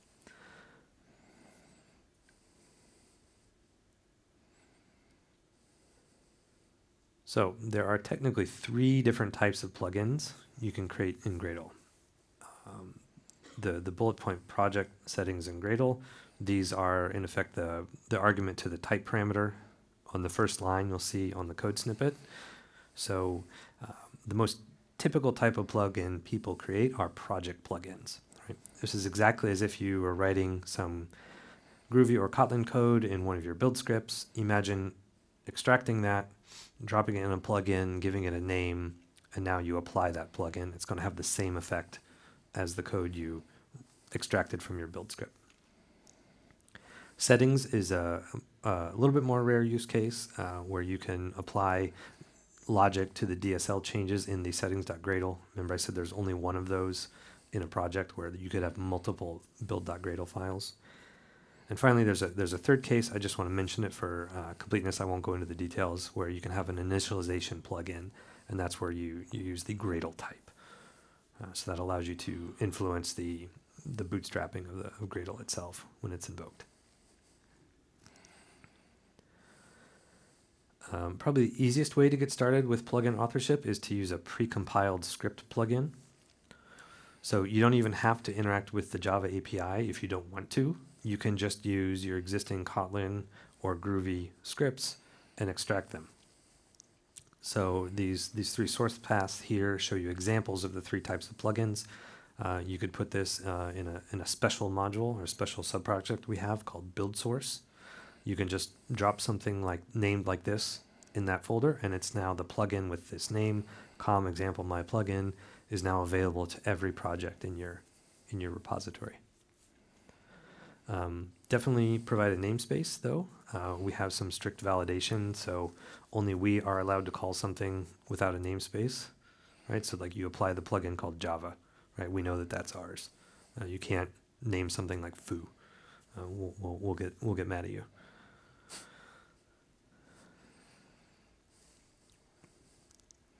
So I think you remember this graph from earlier when Louis talked about up to date, whether to execute, pull something from the cache. So these are all, this relates to the inputs of a task. So what is a task? A task is an individual unit of work in Gradle. When we see invoke something from the command line, you're passing, you know, the Gradle W if you invoke the wrapper, followed by one or more task names. Sometimes you also, I think I should explicitly mention, we use this colon delimited syntax sometimes. So if you run Gradle W help, that's the same as Gradle W space colon help. It's just that colon means you're referencing the root project rather than a nested subproject. Sometimes that syntax is not natural or not obvious at first glance. So the important thing to mention about tasks is treat them like you would authoring a function. A task needs to have inputs and outputs in the same way that when you're authoring a function, you give it arguments and a return type. Those two are, you know, completely analogous. Every output of a task needs to be file-based. Some of the examples we'll go through later. I have a task that takes like a folder full of files as one of its inputs, and also like a system property or some string value, something like that as an input. That's okay for the inputs, but everything we do in Gradle to optimize your build, check for task up-to-date status, and cache things all depends on files being written to by the task output. So just the one key takeaway here is inputs can be files or properties or something in memory, but the outputs need to be on disk. The last point, what happens when inputs or output changes, that's what Louis mentioned before. We're going to go through this logic again, right? And this is the reason why Gradle is so efficient, because you've declared this is exactly what this task cares about, this is what it writes to disk. We then chain different tasks together, and that's how we end up with the efficiencies we get when you don't change anything, you want to run again, and it, you know, within less than a second we say, oh, nothing to do here. We keep track of the inputs and the outputs. When you're writing your own plugin, one of the first things we suggest you do is check its incremental behavior, right? This doesn't even need to be a test, right? You've written some logic, maybe in a build script, you define a custom task, copies a file from here to there, something like that. Just run the same thing twice. The second time, if everything is declared correctly, it should say up to date. And this is, you know, assuming whatever process you're invoking has deterministic outputs, right? That's a key component of having an efficient build. It needs to produce the same thing every time with no side effects. You run something, run it again, nothing to do here. An evolution of this, right? Once you've checked you have incremental behavior, an evolution of this is the build cache. It's not on by default. You have to enable it. You go to your Gradle.properties file, and we have a special property you set to enabled equals true. Then what you can do is you can take a checkout of your project with the same logic. You check it out into, you know, my checkout 1, my checkout 2. You give them different paths on disk. You run the task you think you've created, which you believe is cacheable. You run it on the first checkout. It's going to wrap up the results, put them in the local build cache. Then you want to run it again from a different subfolder. If you've wired everything up correctly, the result of invoking on the second folder is from cache. So what does that mean? Gradle takes a checksum, a hash of all the inputs to each of the declared tasks, and then it also takes a checksum of the state of the outputs of that task. So when Gradle runs a task again, it computes the hash of all its inputs once more. Based on that input, the outputs of when the task was previously executed, they're put into a zip file, a gzip, using that hash of when the task was first executed. And that gzip, I said, contains the outputs of the task. So if you're running a task once more with the exact same inputs, Gradle looks in the cache, it says, I computed a key, we'll call it dead beef, right? It finds deadbeef.gzip in its cache folder. It says, I know what the result of invoking this task with these inputs is going to be. It then takes that gzip file, extracts it into the declared output folder of your task, and nothing to do. So you can see how this is a big time saver, for example, for Java compilation. If you have 100 different source files, none of them have changed. Computing, all the lambdas and everything else that they contain is potentially CPU intensive process. We know nothing has changed. It's the same Java version, things like that. Now we find the result in the cache and we restore it. You basically skip go, collect $200. Get the Monopoly meme. And the impact clearly on something like Scala is even bigger. Mm-hmm. Yeah, Java compilation's not that slow, Yeah. but I'm sure we've all worked on projects that defy that logic. So here's two examples of a class side by side that are going to behave poorly versus behave better. Okay, the task on the left, who can tell me what's wrong with it? Thank you. Yes, annotations are missing. So my task on the left has two properties, inputs and output, but they don't declare to Gradle using our annotations what those names mean. Of course, as a human, we look at it, we know exactly what the intent is, but this task has not told the Gradle engine, if you will, the Gradle platform, what it's doing. So to correct this task, look at the code snippet on the right. For the property called inputs, and sorry if you're not familiar with Kotlin syntax, I'm not very good with Kotlin. We said at get, that means put an annotation on the getter of this property. And the annotation is from Gradle, this is Gradle API, input files. This says that this is going to be a folder, and we care about the hash of all the files in this folder. We're going to compute that, and that's going to become the cache key. And then the annotation on the output property, this is saying this is where whatever this task does, this is the folder where it's going to write those files to. So going back to what I said on the previous slide, Gradle, when this task is requested to be run again, we say, we compute the SHA of everything. If nothing has changed, and we find a hit in the cache for that, then we can just extract that and basically skip the invocation. The third annotation you'll see on the slide is task action. Every task you write has to have some void method. You can call it anything you want, but you have to annotate it with task action. That tells Gradle, okay, I've computed the inputs, they're out of date, or I checked the cache, I don't have an entry there. Now it's too bad, I have to actually run this task. That's what running the task means. Just do whatever is in the task action annotated method. And that's why it's the only annotation that's present on the left-hand side, because if you don't have that, then you actually do not have a task. Yep. I should say in modern Gradle, this wasn't always the case with our validations, but when you're using the Java Gradle plugin, Groovy Gradle plugin, or Kotlin DSL, we now apply a new task that validates. It's called, I think, validate plugins, even though it really validates tasks. And it would flag this example on the left and say, actually, no, that's legal. No, it's not. It's evolving. Yeah.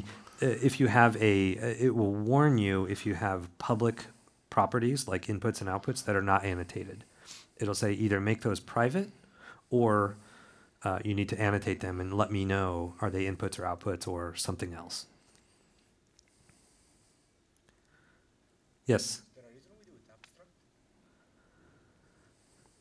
Yes. So maybe I didn't do a very good job talking about this earlier, but thinking about Gradle, sorry, the question was, is the reason why the tasks are declared abstract?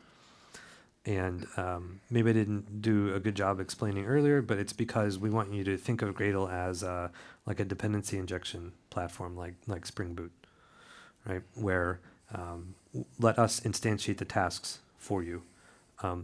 Also, if you are a plugin author, this can sort of save you some pain where it might prevent people from trying to test my task in the incorrect way. Maybe I'll save that for later. You have a additional answer about our decorator or anything No, like that? I think it's that, and maybe one more reason is that it makes sure that you will not try to write anew in your plugin code, which would effectively break at runtime within Gradle, because whatever you instantiated is not what Gradle needs to work with. So this example is all about making this task incremental, meaning if there's nothing new to do, if you've already run it once locally, it'll just say up to date, nothing to do again. The next slide, we're going to talk about making a task cacheable. So there's two additional changes here. The first is annotating the task class as cacheable task. So done, right? Nothing to do. Unfortunately, no, and be very careful with this one. Definitely write tests, which we'll talk about how to do that in a while.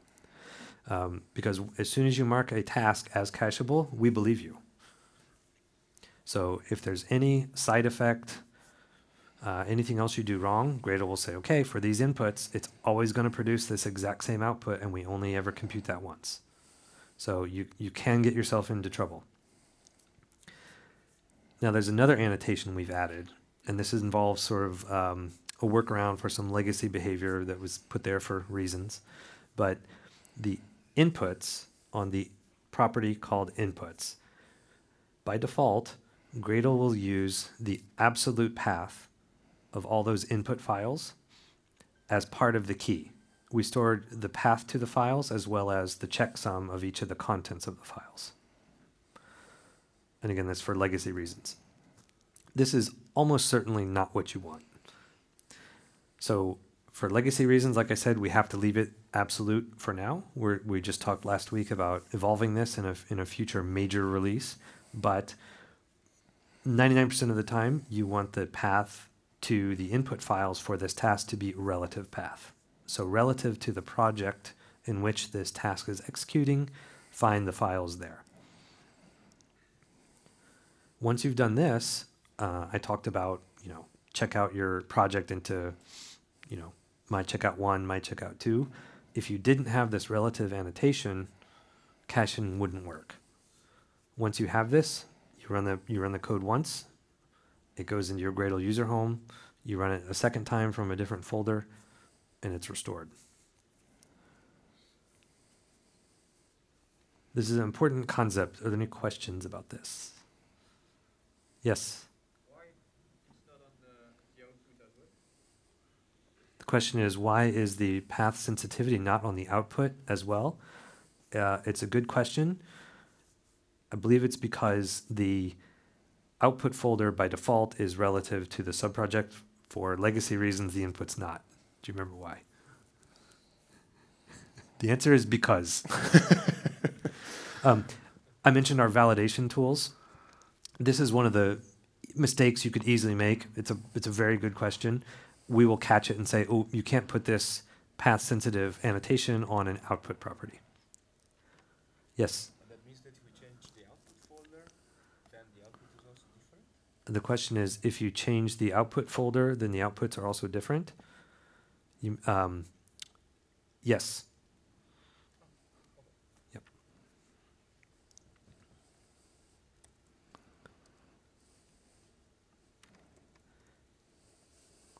Technically no, but talk to me later.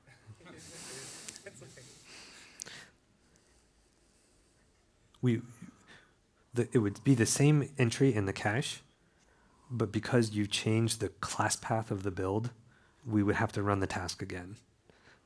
The result would be the same, just in a different folder. No need to talk to me later.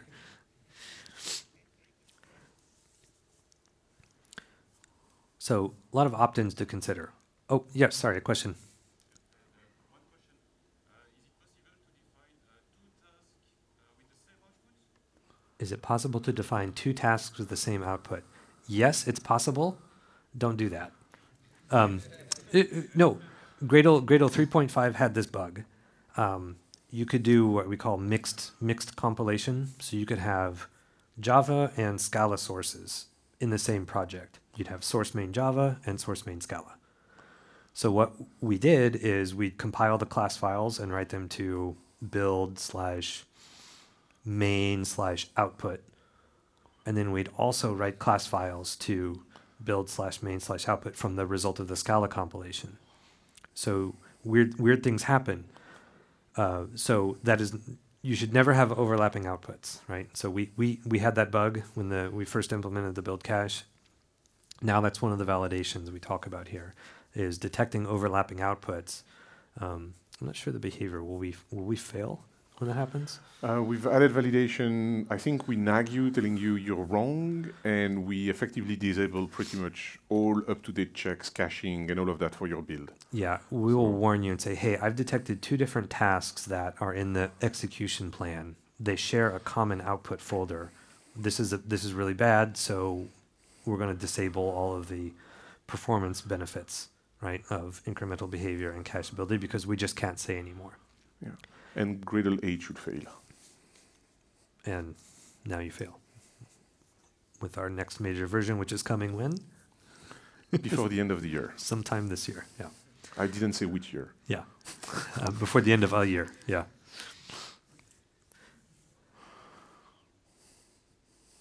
I mentioned when you apply one of our plugin sort of helper plugins, we have a task called validate plugins. It helps you identify some of these smells.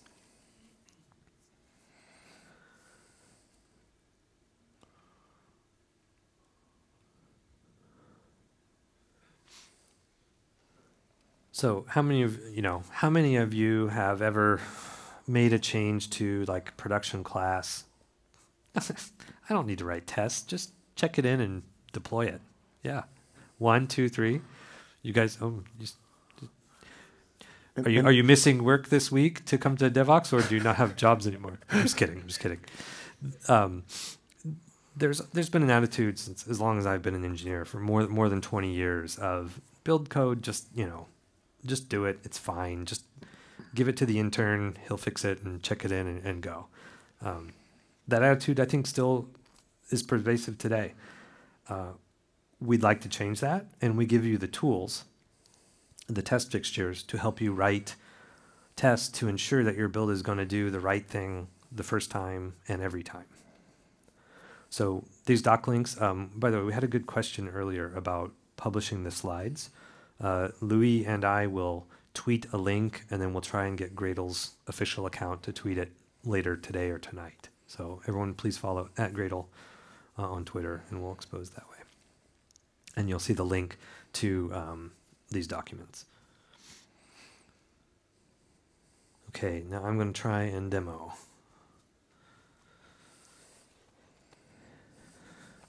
You need the cable, right? Yep.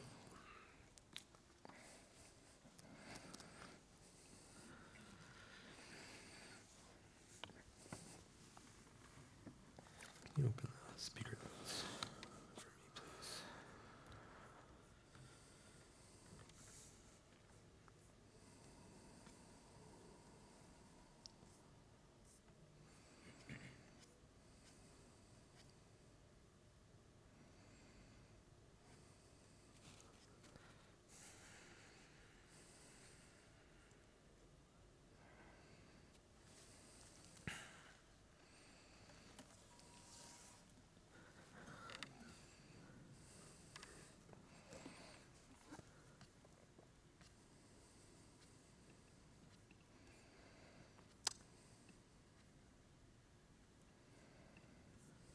Oh, shoot.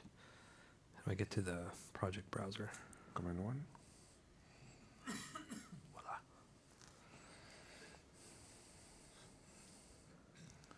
Okay. I want us to focus on this project called plugin, and want to walk us through the build script to define a build of a Gradle plugin. I'm going to show us the implementation of the plugin itself, and then we'll talk about the supporting objects, the extension and the test that the plugin applies to the project, and finally we'll look at the unit tests and the integration tests. So I mentioned one of the three ways to define a plugin build was either the Java Gradle plugin, Groovy Gradle plugin, or Kotlin DSL. So we're going to use Kotlin for this one. I'll skip over the testing stuff that Louis showed. There's not much of a change there. When you apply one of our three plugins I mentioned for plugin authors, the Gradle plugin, this is a DSL that gets added automatically. And here we say, okay, the ID of our plugin is example.greeting, and we have an implementation class to wire that ID to something that actually extends plugin. We do a little more customization of the test suite below. We made something here called functional test instead of integration test, but same idea. Any questions about the setup for our plugin build yet? Okay.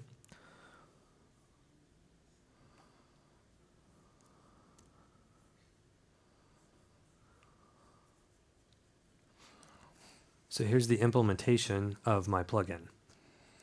Let's talk about all the parts we see here.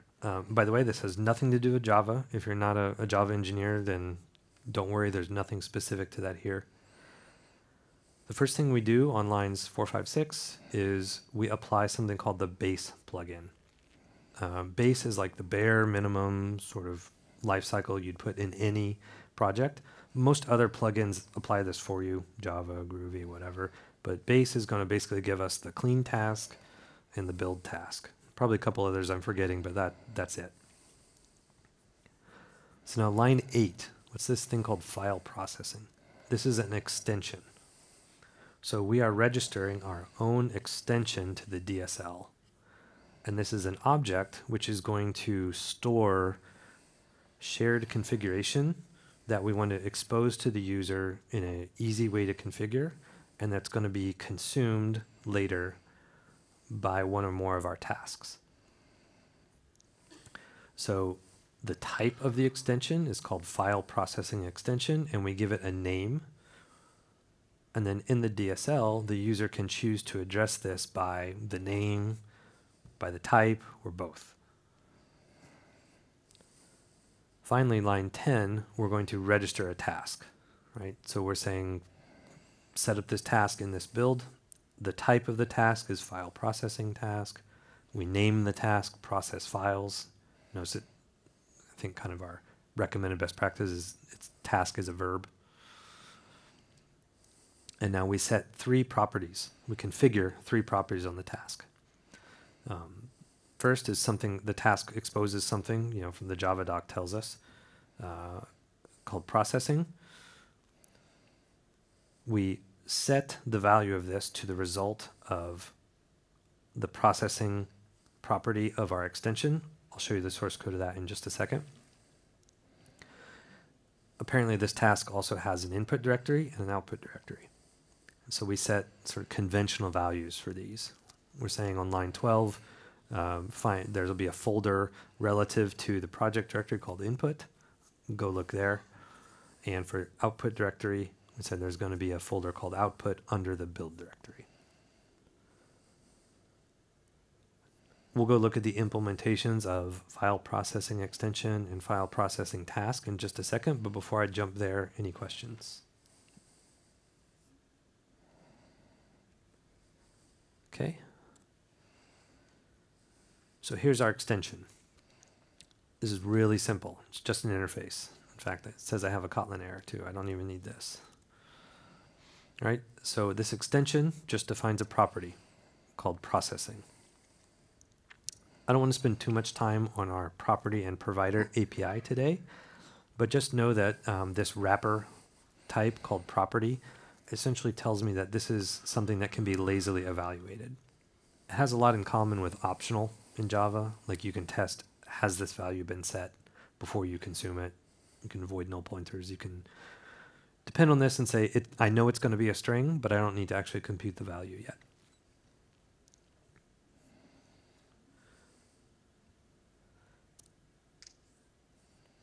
Okay, now let's look at the task. There's a bit more to go through here. First of all, we can see the 2 inputs and the 1 task output. Processing is marked with the simplest annotation, which is input. This tells me as a task author that this is not file-based. This could be coming from an environment variable, a system property, something else. If I tried to make the backing type of the processing field on line 16 a file, our validation would warn you. I'd say you probably want to use input file or input files for that. So lines 18 and 19, we're defining the input directory, and we tag that as input files. That tells Gradle, hey, this is a folder. There's a whole bunch of files inside there. Compute the checksum of the task's up-to-dateness or its build cache entry based on the combination of the 2 inputs, right? Finally, lines 21, 22 is the output directory. And this, as we've discussed, this is where whatever this task does, whatever the result of the task action method is, this is where this task is going to write things to. So this is all the wiring that Gradle needs in order to know how to check whether this task is up to date, and if the build cache is enabled, where to go fetch the results and restore them to disk.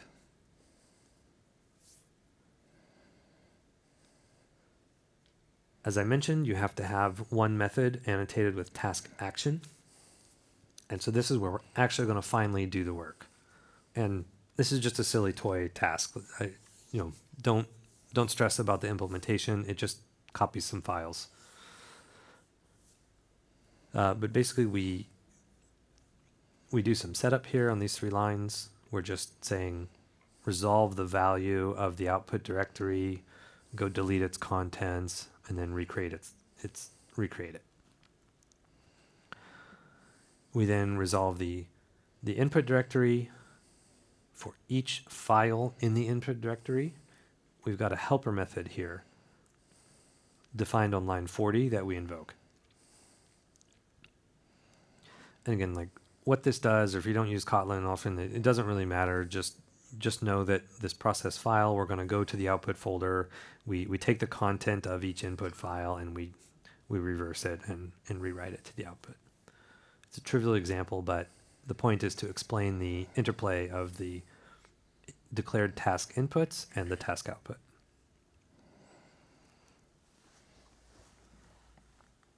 Okay, any questions on this before we move on to testing? Okay. If you remember in our build script for this project, we set up a functional test. We see an additional source set gets created here in addition to the default test. But let's look at the unit test first. Unit testing, a Gradle plugin, there's not a lot you can do. Basically, all you're going to do is certify the side effects on your project of applying your plugin. I'm going to make very clear there's 2 things you cannot or shouldn't do because you can't trust the results, and that's you cannot resolve dependencies and you cannot execute tasks in a unit test. We'll definitely do that in our functional test in a moment. But looking at this test class, all we do is line 14, we create kind of a dummy empty project. Line 15, we apply our plugin to that project. And then line 16, we assert that there's a task has been created in that project called process files. We could also test that our plugin, when it's applied, it just runs through it. Gradle just processes that code like a script. We could also check like there should be an extension called file processing, I think. You get the idea. But that's it. We can't actually invoke any code. We can't change any values. We just want to make sure when we apply the plugin that the state of the project is what we expect it to be. Okay, now we'll look at functional testing.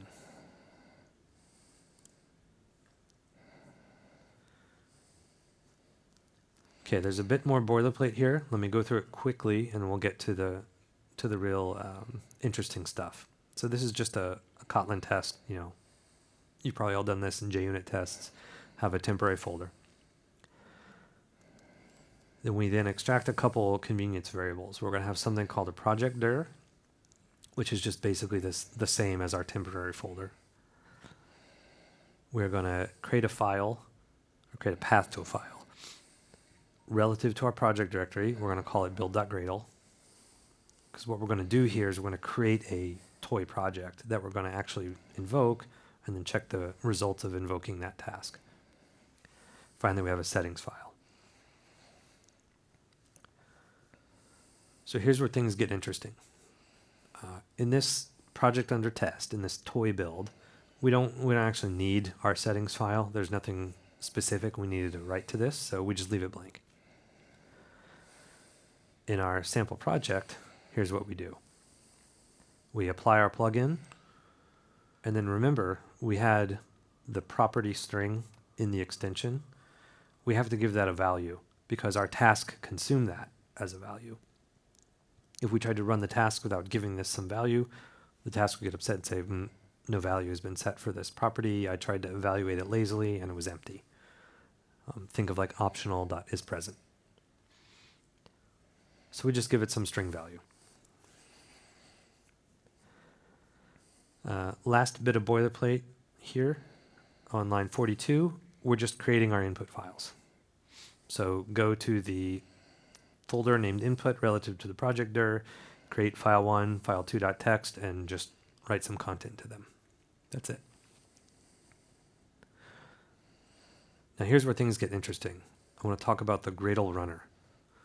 This is our integration test or functional testing test fixture. This is very much like if you use the builder pattern. This is what you're going to do to essentially create the setup to invoking Gradle. Let me talk about what each of the methods we invoke. First of all is forward output. That's just going to take when this Gradle runner invokes Gradle in a separate process, we're just going to pipe the standard out back to this test's output. You don't have to do this, it's just convenience for troubleshooting. With plugin class path, this ensures that the jar created by building our plugin and containing the test and the extension is on the class path of our project. There's very rare case where you don't need to have this, but just know that you'll need to have this method. We now say with project dir, we have to tell the runner where's the project located, what's the root folder of your project, and then finally the arguments. This is just like if you were invoking Gradle from the command line, you type /gradlew, everything you'd follow after that. So in this case, it's explicitly invoking the task named process files. So now we're all set up. This is like our factory or our builder method, but now we actually got to actually invoke it or create something from it. So Gradle runner has a build method, which returns a build result. Okay, so build result has two interesting things we can access to check what Gradle did. First is the result has a method called task. We can pass that the path, the fully qualified path to a Gradle task. I talked about the colon delimiter earlier. So even though we asked for process files, The correct fully qualified invocation is :process files because it's in the root project. So we look for the result of this task, and this returns a build task. It's kind of an intermediate object you don't need to worry about, but the important part is task outcome. This returns an enum value. In fact, I can go look at the enum, and you should be familiar with these different states. Success failed, update, skip from cache to source. We've talked about 2 or 3 of these at length today. Oops. So line 55 asserts that when we ran the process files task, the outcome was success. This was the first time we ran it, so it's not up to date. It better not be skipped. Shouldn't be from cache. It better be success. And then for lines 56, 57, we're just going to call result.output. So this exposes to us the console output of when Gradle was invoked. And so if there's a specific logging message or something like that we're looking for, we could go check that output contains some string that we're looking for. Additionally, you might want to maybe go find the contents of file1.txt. You don't need our APIs. We don't, in fact, give you anything to do what you might normally do to test like that. You've got a build directory reference, or build file. Sorry, we don't have a build directory. We have a project directory. You know that your file should be written to build/output/file1.txt.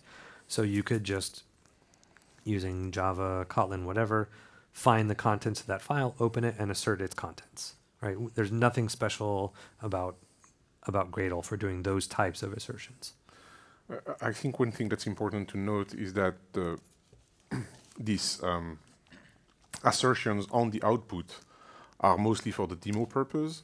On a real plugin, you would want your plugin to only add things to the output when it makes sense, like if you have a warning or something important, but you may not be like using output assertion logic for a real plugin. Right. You might use it for sort of anti-testing, like assert there's no deprecation warnings, right? Output does not contain blah. But yeah, remember I said that task output always must be file-based. So if you're invoking a task, it probably wrote something to disk somewhere. You should assert, the state of it is what you expected to happen. And then just one last note, we invoke the runner, we build it one more time. So this goes back to a couple slides ago. I talked about your incrementality check and then also your cacheability check. So line 60 through 62 is, without changing the properties of your Gradle runner builder, just call it again. Call it twice in the same folder. Now we've asserted the task status should be up to date. The input files haven't changed. Nobody went and deleted the output folder. The output folder hasn't changed, so we're done. I think that's all I wanted to show. Anything else? No, I think it's good. Yep. Okay, are there any questions before I go back to slides? Yes? Sorry. Is the line 49 useful for the line 55 or is the result stored somewhere else? Thank you. The question is line 49 useful for asserting on the outputs? And the answer is no. This is purely a convenience. Let's say you're writing, when you invoke the Gradle runner, as with Maven, Gradle launches a test in a separate JVM. There's the Gradle daemon, then there's the test JVM. By default, Gradle runner creates a third JVM.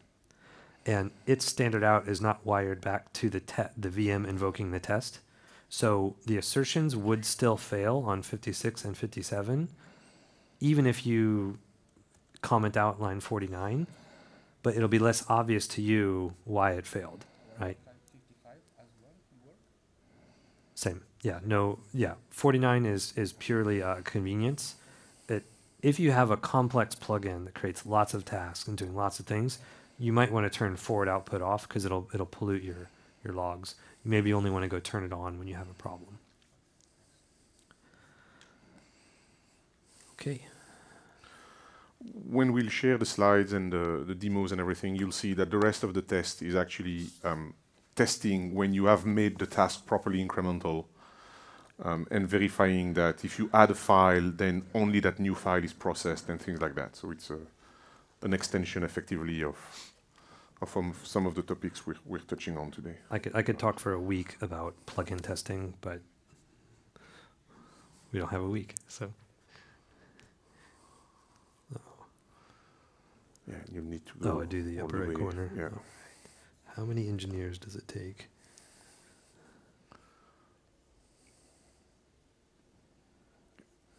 Great. Make sure I got all my bullet points. I mentioned everything I wanted to talk about. Oh, okay. I said I didn't want to talk about the property provider API. Do you want to mention the value of that extension we had? Well, you said it right. It's the laziness aspect. So when you Yep. wire the input of the task from the extension, the fact that you use property means that you're not evaluating whatever is in the extension at that point. The real evaluation was happening inside the task action of the task. And so when the task runs at that time, the property chain will be resolved in order to look at the value. And so that one of the main reasons for that new API in Gradle is that it breaks out of the pattern of evaluation ordering that the first version of Gradle were suffering from, where effectively you had to pay attention that everything happened in the right order. And now with the laziness chains, that's no longer an issue. So the plugin created the extension and created the task. The input of the task came from the extension, but the user hasn't set the value yet. Yeah, exactly. So when it's time, and then in the build script, the user set a value, but not until later when the task actually executes, then it resolved it. So it's laziness. Yes, thank you. The demo you just showed Yep. was rather trivial, just copying files. Of course. Can you give a couple of examples of real-life examples of how this could be used? Absolutely. I'll give you two. So the way I learned Gradle is I wrote a compiler plugin for the Gosu language, which I worked on 10 years ago. And I mean, that was serious, right? Very heavy compilation tasks. You need to pay attention to caching. So you could, if you worked on a JVM language or any language, LinkedIn created their own plugin to build Python projects, right? So you could write that. Maybe a better example that we would more likely encounter in our day-to-day jobs would be a code generator, right? This is something that's really difficult to get right, and using these test fixtures to assert that, hey, I have some schema file, and from that I want to generate Java sources or straight to bytecode or something like that. That's a use case where you could assert that your plugin and its tasks do what you expect. Hope that helps. On my side, I've got a plugin that looks at the logging ecosystem and makes sure to fail at build time if you've got competing loggers. And so, for example, that's a plugin that does not define any task. So it's just about an extension. So unit test would be just making sure the extension is present. And then after that, all my integration tests are actually resolving dependencies configuration and asserting that the result of the dependency configuration either matches what we expect or fails because you have competing loggers in there. And so that's really extending on that model. Okay, these next two slides will be pretty quick review. We talked about this. So there's two ways to check your plugins and tasks: unit tests and functional tests. Unit tests use the project builder. You only are able to check the interactions of applying your plugin to a project. So you can't invoke tasks, you can't resolve configurations. Right? Configurations are when you say, I want this dependency, now show me, go resolve the graph and get all of their dependencies and so forth. You can't do that in a unit test. Integration or functional tests, you'll be using Gradle Test Kit. This is applied as part of our plugin authoring plugins we talked about, and the Gradle runner is the key component of the test kit. So not much else to say. Some future things we'd like to enable in our testing. we'd like to enable support for testing against multiple Gradle API versions. One pitfall a lot of community plugin authors sometimes find themselves in is maybe they have a code generator and they write code with Gradle 4 or Gradle 5 to satisfy that requirements, but just like any other library, we try and evolve our APIs over time. And so a plugin that hasn't been updated for several years might have problems running with the latest version of Gradle if it's skipped more than 2 major versions. So we'd like to do a better job of, when you write a plugin, providing you the flexibility to check its backwards compatibility.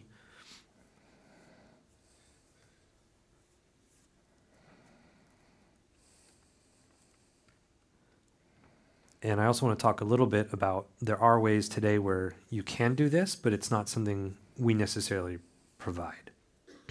So the example code snippet we're looking at here, this is in a build script, a Kotlin build script. For this list of Gradle API versions, Gradle version 5, 6, 7, and 742, we're creating a custom test task for each one of these. But then we're wiring it to the normal test sources. So that trivial test we looked at, we could go run it with the Gradle runner and assert that it works on each of these API versions. There's a special system property we create. I don't know if my mouse shows up. Yeah, it does. Tested Gradle version. This is one way of accomplishing this. We don't have a official way. So one thing you can do is supply a magic system property or a special, you name it whatever you want, to your test, and then the Gradle runner has an API called with Gradle version, and then you supply this value. And so even though you might be building your code with Gradle 7, you can go back and check it against Gradle 5. Another way you could do this is you could have like an iterable of values in like some test fixture. You don't have to create a bunch of extra tasks like this. You could also have a test fixture where you say, list of Gradle versions I want to test, provide the same values, and then depending on what test framework you use, you could iterate over that. Personally, I like to use Spock, not Kotlin test. And Spock gives you a really nice way to do data-driven testing, where you say, given this the values, take this test method, and iterate over that. Finally, I know there's 2 community plugins that help you do testing of your Gradle extensions and Gradle plugins against multiple API versions. If you look at the community plugin portal, you'll be able to find a couple examples there. And the reason we mentioned this at this point is also because, in the testing evolution, and especially the test suites, we've evoked the possibility of like testing multiple Java versions. And so it would make sense that with the dedicated Gradle plugins for supporting plugin development, it also would be one dimension that we could add to the test suite features of plugin testing, that instead of having a variation on the Java version, you could have a variation on the Gradle version. Or potentially combine both. Okay, before we move on to the next chapter, any questions about plugin authoring or testing?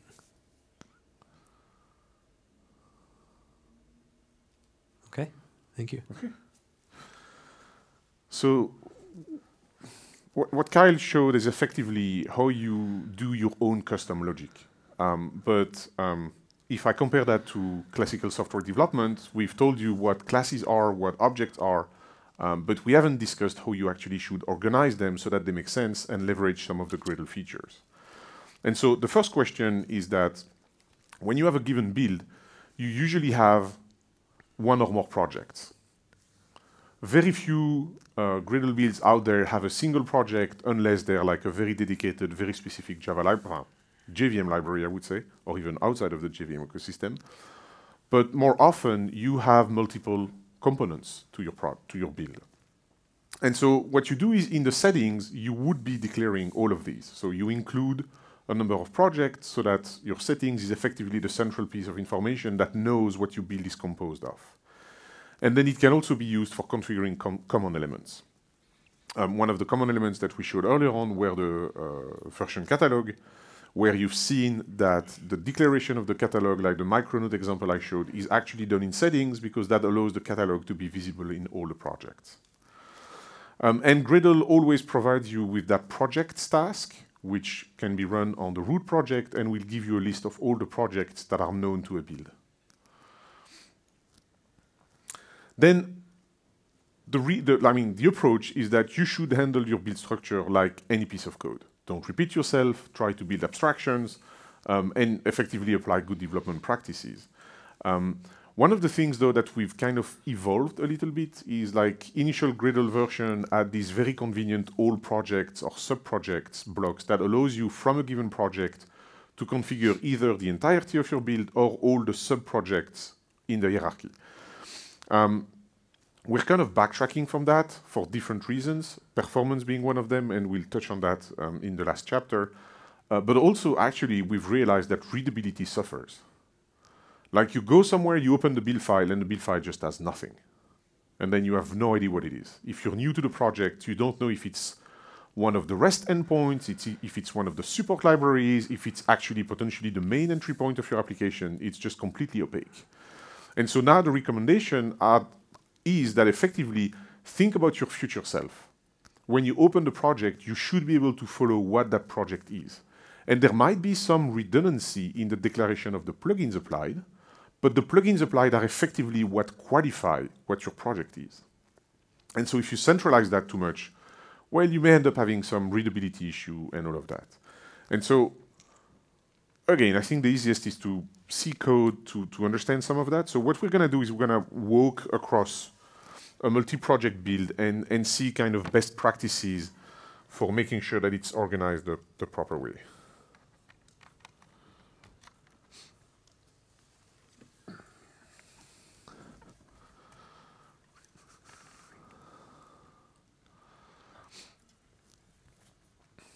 So that's just my wrapper.properties. I'm using the latest Gradle 751. The first thing I can look at is the settings file. And wait, that's the wrong settings. Hup. I need to look at the settings of the project itself.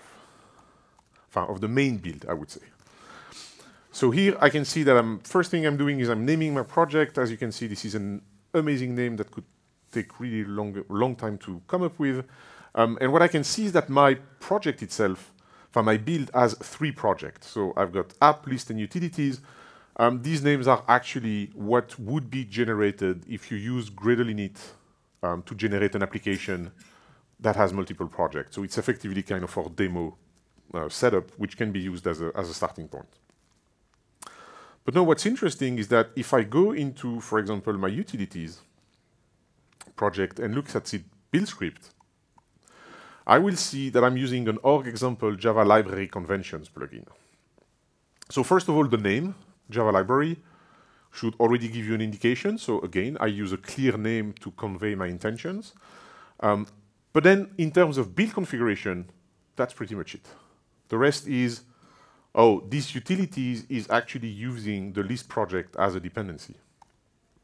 If I go to the list project, I've got similar thing, except that I don't even have a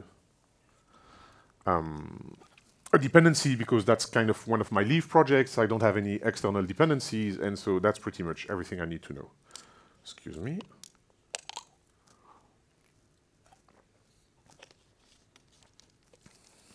That should be better. So one thing I can check is, and that's slightly unfortunate in terms of development experience, is that I can't really, come and click through the implementation of that guy. However, what I can do is select the name of the plugin, and by using the full search, the search everywhere in IntelliJ, like the shift, depending on your keyboard mapping, but it will actually realize that the only thing that it finds named like that is a Gradle.kts file in one of these build logic source main Kotlin plugins. So I'm effectively using a convention script plugin. And sorry.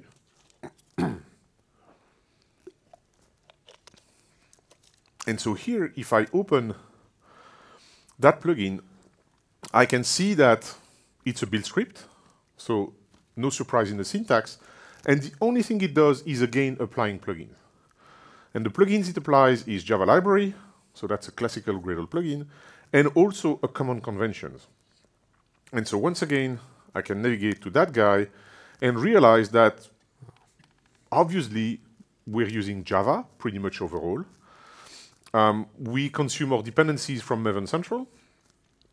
We've decided that Java 17 is going to be our Java version to use and build things. For some reason, we have a constraint on commands text. We want it to be 1.9. Maybe that's because, and again, it could be a rich dependency declaration so that it's actually a strict version. There is a short notation for that with a double bang, because maybe somebody in the company realized that we have either a dependence on a very specific behavior or a problem with some security issues that were introduced before or after. And then we configure the test suites because we want to use JUnit Jupyter, but we actually need version 5.8.1. And so the thing is, as we've seen, this is applied in my Java library convention, and we've seen that both list and utilities were applying the plugin. So I've effectively extracted most of the configuration of my project, and yes, it's true that then their build script becomes like pretty thin. But the good news is I've got indications, right? This is obviously a Java library, and I can go look into what are my opinions for doing Java libraries. And there's a trail of breadcrumbs to follow to understand where the conventions are. Yeah. In previous Gradle APIs, like all projects, sub-projects you mentioned, you have to just go hunting. It wasn't obvious. Yeah. If I now go look at my third project in this multi-project, which is my app project, this time I see that I'm actually applying a different convention, which is the Java application convention. And then again, I've got dependencies and then things that are specific to my application. And if I had multiple application endpoints, clearly the main class is not something that I would set as a convention because this is clearly something that's specific to this project. And so again, if I go here, I can open this plugin. We see that we keep inheriting the Java common conventions, and we just add the application plugin. So here we manage to extract everything outside. So now you may have noticed that I'm using this build logic thingy that I did not really discuss so far because I've talked about app list and utilities.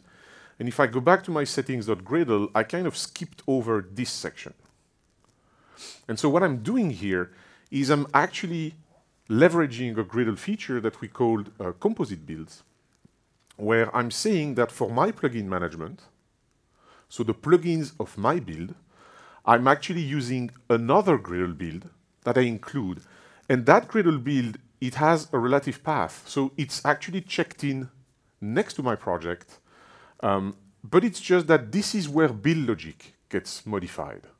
And so as a software engineer working on delivering features, maybe I will never look inside that folder. But when I need to do work on the build logic itself, that's where I would go in order to do changes, adapt to some things, and all of that. And the reason we're using an included build is because it gives us a few benefits. So first of all, because it's an included build, it has its own settings. So that's a bit of a trick compared to what we said earlier. We said that normally a single repo, a single settings, well, unless you actually want to split the builds apart. What could happen is that as somebody working purely on build logic, I may want to just import that project in the IDE. And with all the testing that Kyle mentioned earlier, I could have proper tests for all of these projects. And so here we see that we have that app logic project. And so that's where I can find my... And we see that we have two things. We have regular build logic has its own source main Kotlin. So first of all, it has its settings, but it also has its own build.gradle. I'm applying the Kotlin DSL plugin. Again, back to what Kyle was explaining. That means I'm going to use the Kotlin language or a precompiled Kotlin script to define my build logic, and it can fetch external plugins from the Gradle plugin portal. So that's a bit of a setup.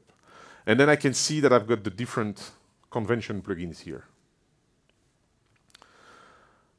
One thing I've done is that I also have that app logic. And so the reason is because I could decide that my application convention actually moves elsewhere. And so that one is actually not needed then. And so with these changes, if I run my build, first of all, everything should work. Let's just see.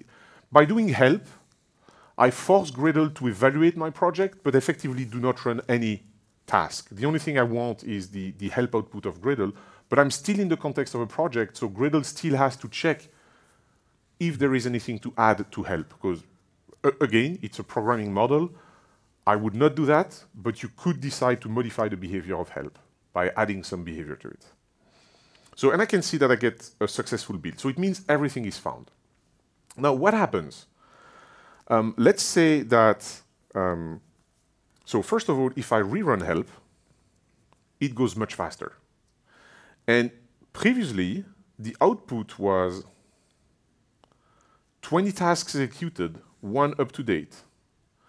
And I've moved to 1 executed, 20 up to date. So I'm now at least showing that aside from help, the rest seems to be well behaved in terms of efficiency.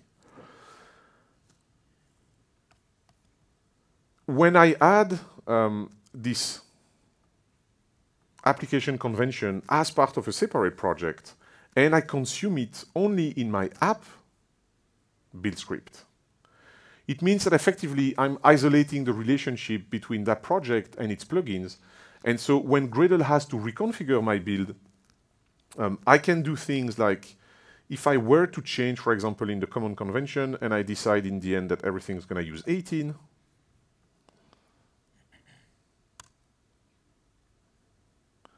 I'm again reconfiguring a lot of stuff. And I'm again getting kind of different kinds of results. That's because all of these executed tasks, they're not my project tasks, like they're not the compilation or the running of tests of my application. They're actually the tasks that I need to run in my build logic.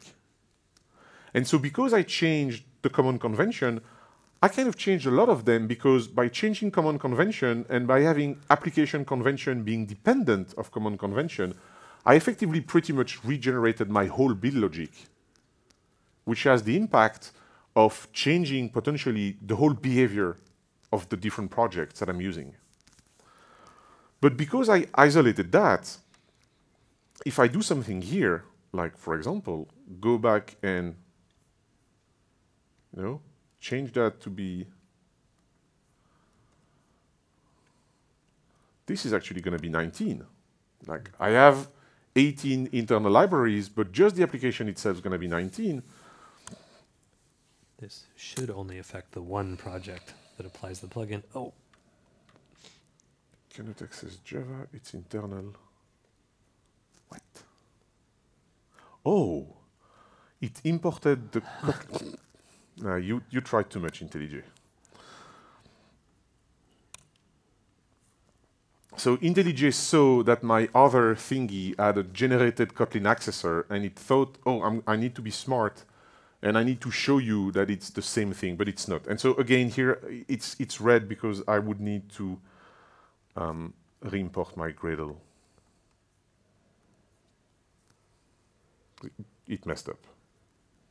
So, but by isolating the application convention plugin, only plugins applying this plugin were affected. Only projects, yes. Only projects applying this plugin were affected by its change. Yeah.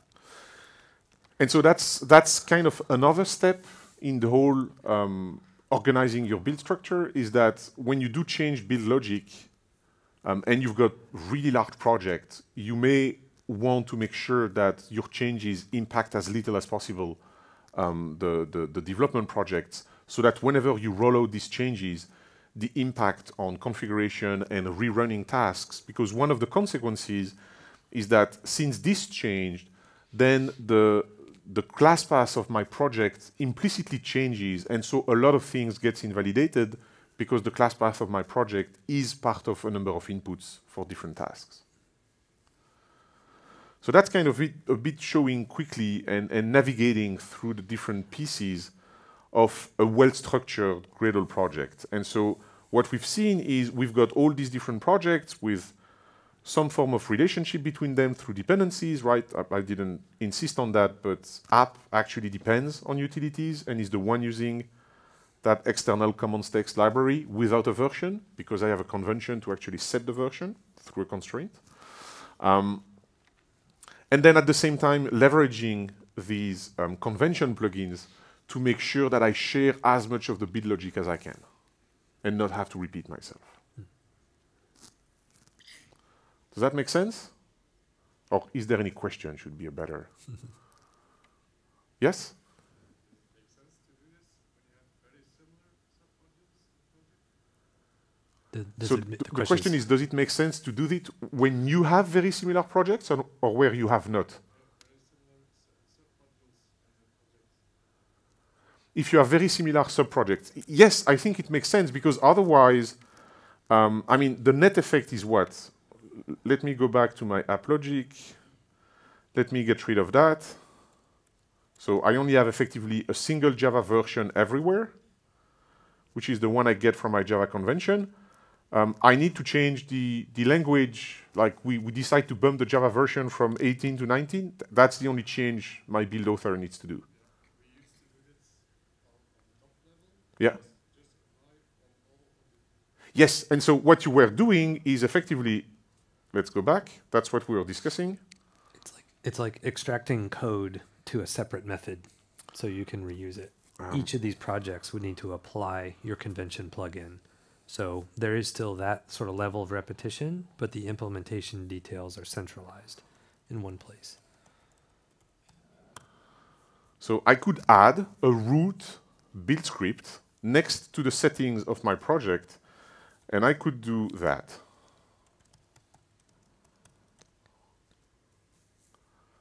And that's going to work, I mean, that's going to work assuming that all of these projects have properly applied the Java plugin. So like there will be tricks in evaluation order, but the main aspect is if I don't have that, and I navigate from my list project, if I go look at the, like either the list project even doesn't have a convention, then how do I know? What is list? And so that's what I was mentioning before showing the demo, is really about having the information available. And so yes, there is some form of duplication because you have to repeat, like as you can see, there is repetition between list and utilities, like they both apply the same plugin. But at least it qualifies what we're doing. And of course here I'm showing it to you with like 3 projects, right? But if you've got like dozens or hundreds of them, God forbid thousands, because that exists out there, then this is, I think this is a better pattern because you have the ability to follow the chain of configuration and to understand exactly what your project is doing and how it's configured. Of course, it's less important for the software engineer, but for the build author, it might be critical. Yes? Good. Okay, Also, thumbs up. we have partnerships with a lot of other companies in our ecosystem, including JetBrains, who makes IntelliJ, also Microsoft. We're working together on Visual Studio Code. So the ability to say, click on this plugin name and go to the definition that was missing today. Louis had to search for it by name, but we're always looking at, partnering to make those kind of improvements for a better experience. Yes?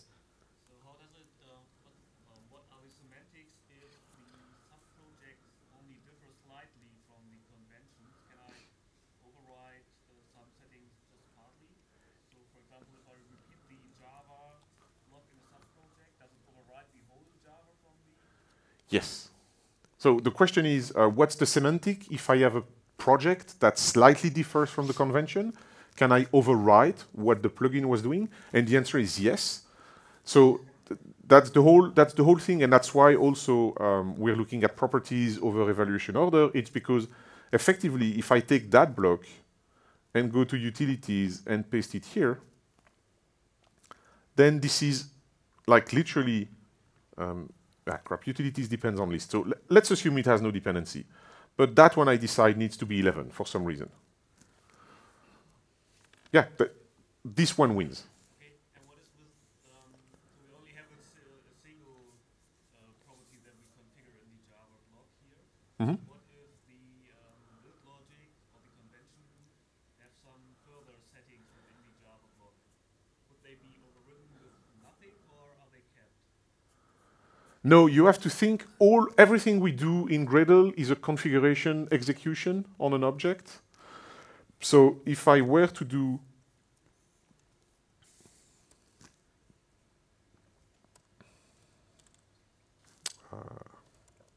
well, I can actually show it like that.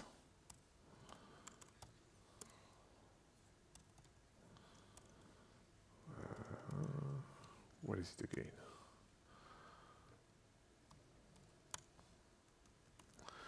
If I were to do something like that, as you can see, I'm not writing it in a single block. I'm writing it in 2 blocks. But the spec I'm changing is the same. So this second invocation, no, I don't want this second invocation does not undo the first invocation. It adds to it, so it's additive. It's an additive change. And so the fact that in my other file, I go and select 11, I'm just changing the language version, so the vendor still is set. Yes. It's calling a different method of the same object, but that doesn't affect the state of the. Yeah. Now, to setting be of very the- clear, this is the way the DSL is designed. As a plugin author, you could decide that your DSL, like, every time changes the thing, but then you have to be really clear because for some, like, you're effectively hurting composition. And so you have to have a strong argument for hurting that composition. But otherwise, the whole point is to effectively be able to compose. Okay?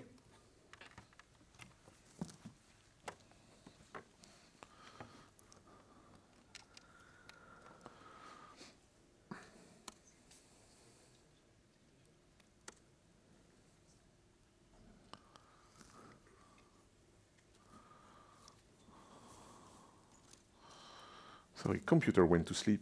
I hope that's not the case of too many of you. So as we discussed, have convention plugins, because that's really helping for having defaults and everything. And I showed them inside the project, but they could be published. We had a historical convention, which is build source, which is a way of putting all of your plugins in a single location, has a little bit less setup. The main downside is some of the effects I showed you of mutating some convention and not impacting the whole project are lost with build source, because effectively build source gets placed to every project's class path, so any change to it invalidates every project. I mentioned the composites, so that's what we're doing when we're including a build.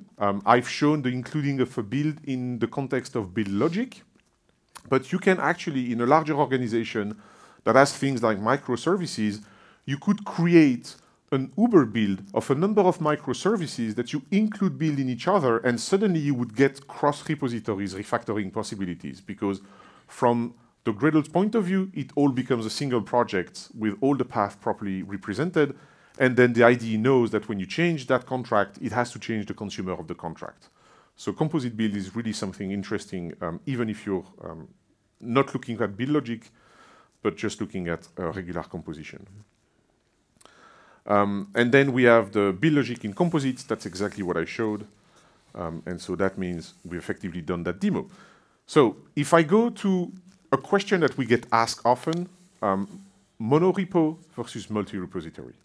Well, the answer is Gradle doesn't care. It's really up to you. You can have a single repository with multiple Gradle builds and then entry points for the developers based on their team. Oh, you're in that team, so your entry point is here, and it's going to do a composite of that build and that build because that's where you're going to work most of the time. You can have the opposite, which is, oh, we will go multi-repo, but again, we will still have some composites to assemble builds whenever it makes sense for some tasks. And so it's really up to you. That's really a choice which is yours. Let's not hide it. There are a few things that work in a single build that do not fully work in composites, but that's something we're trying to close that gap by every release, trying to reduce these differences.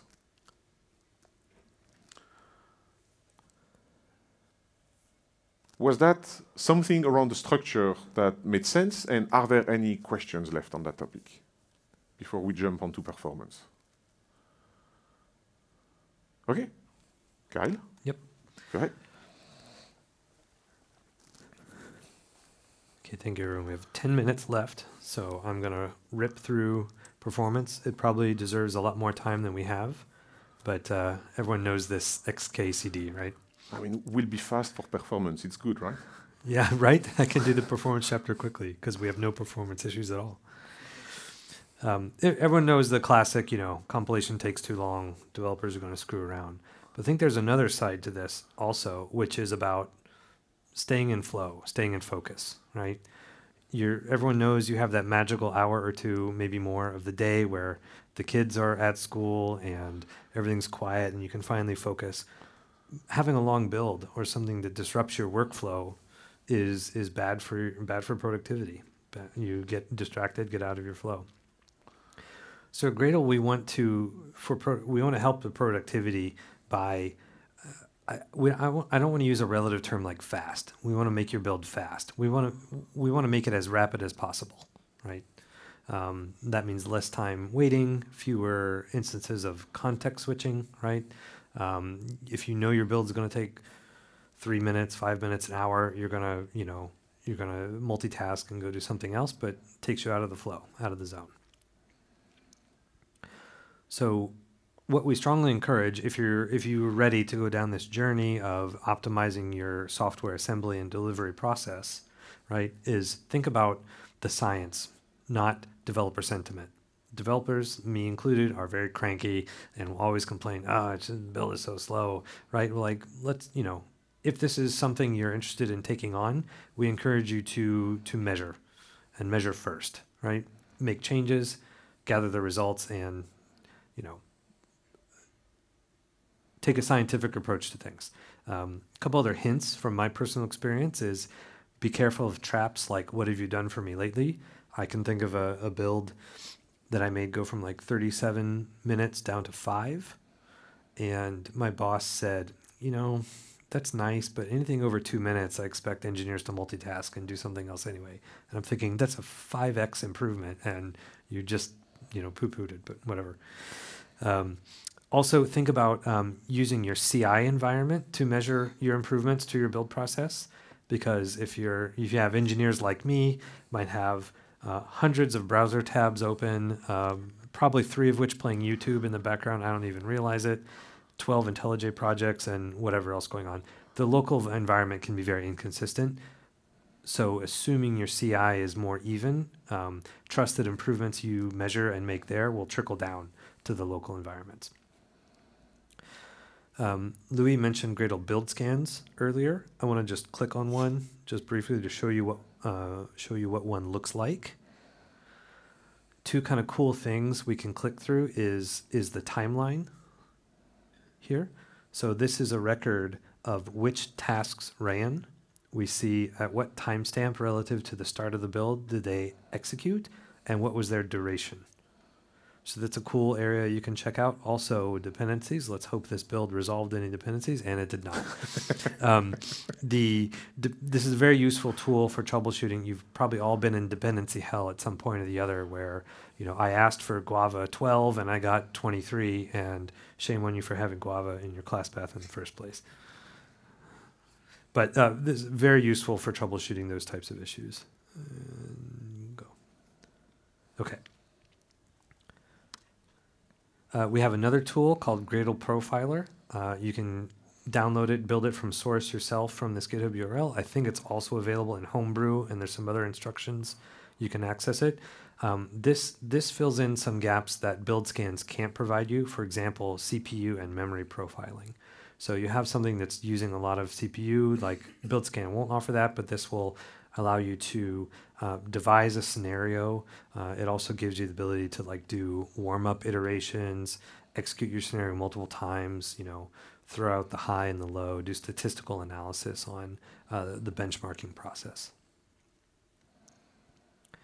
A couple other real quick areas. I don't have a lot of time to go deeply into these, but building in parallel and managing memory.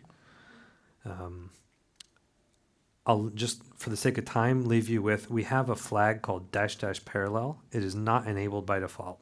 So you can turn it on, and it should improve performance of your build. Just be careful if your build is extremely well tuned. Parallelism can actually slow down your local machine. Most builds probably aren't to this point, but it can happen. A quick note about memory management. I mentioned before when we were talking about the Gradle runner that there's a third JVM that's created. There's actually 4. When you launch the Gradle client from the command line, it creates a very small, just a 64 megabyte VM. We call this the launcher, the client. This goes and then spawns a daemon. That's your persistent process. Usually you would configure the memory properties of the daemon in the Gradle.properties file. But some tasks, like for example, Scala, the Scala compilation task, it itself forks off into a third process, kind of like testing, or the testing VM is another example. Certain tasks need to have their memory configured independently. So this is a common pitfall when developers are seeing like, out of space or out of heap error or out of memory exception.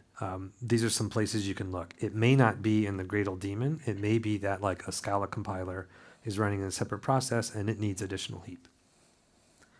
The check style task we recently improved in, I think, 7.5 to also have its own heap settable individually.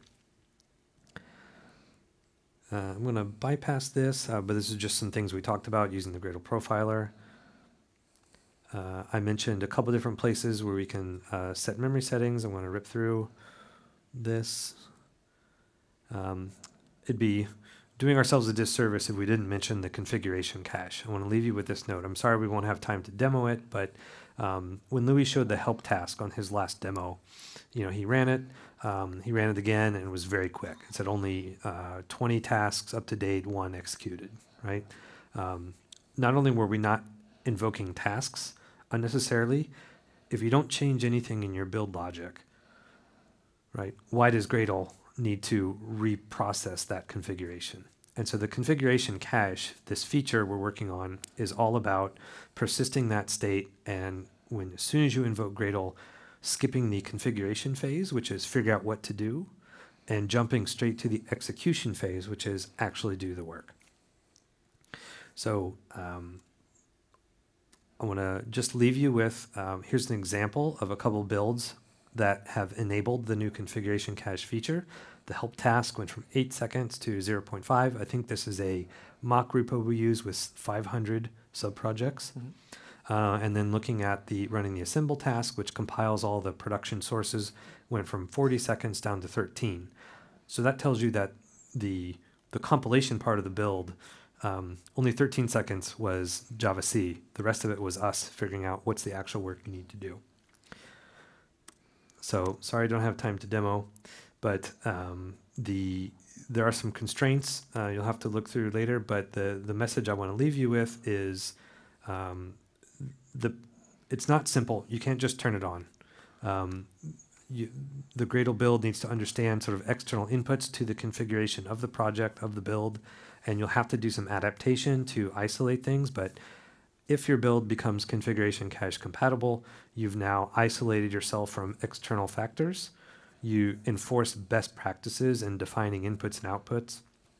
And there could be a little bit of short-term pain if you look at this feature, but there's a huge long-term gain in productivity and an instant payoff. Once you get it working, you don't have to wait weeks or months for it to pay off. It's instant. So I'd strongly encourage you to look at this.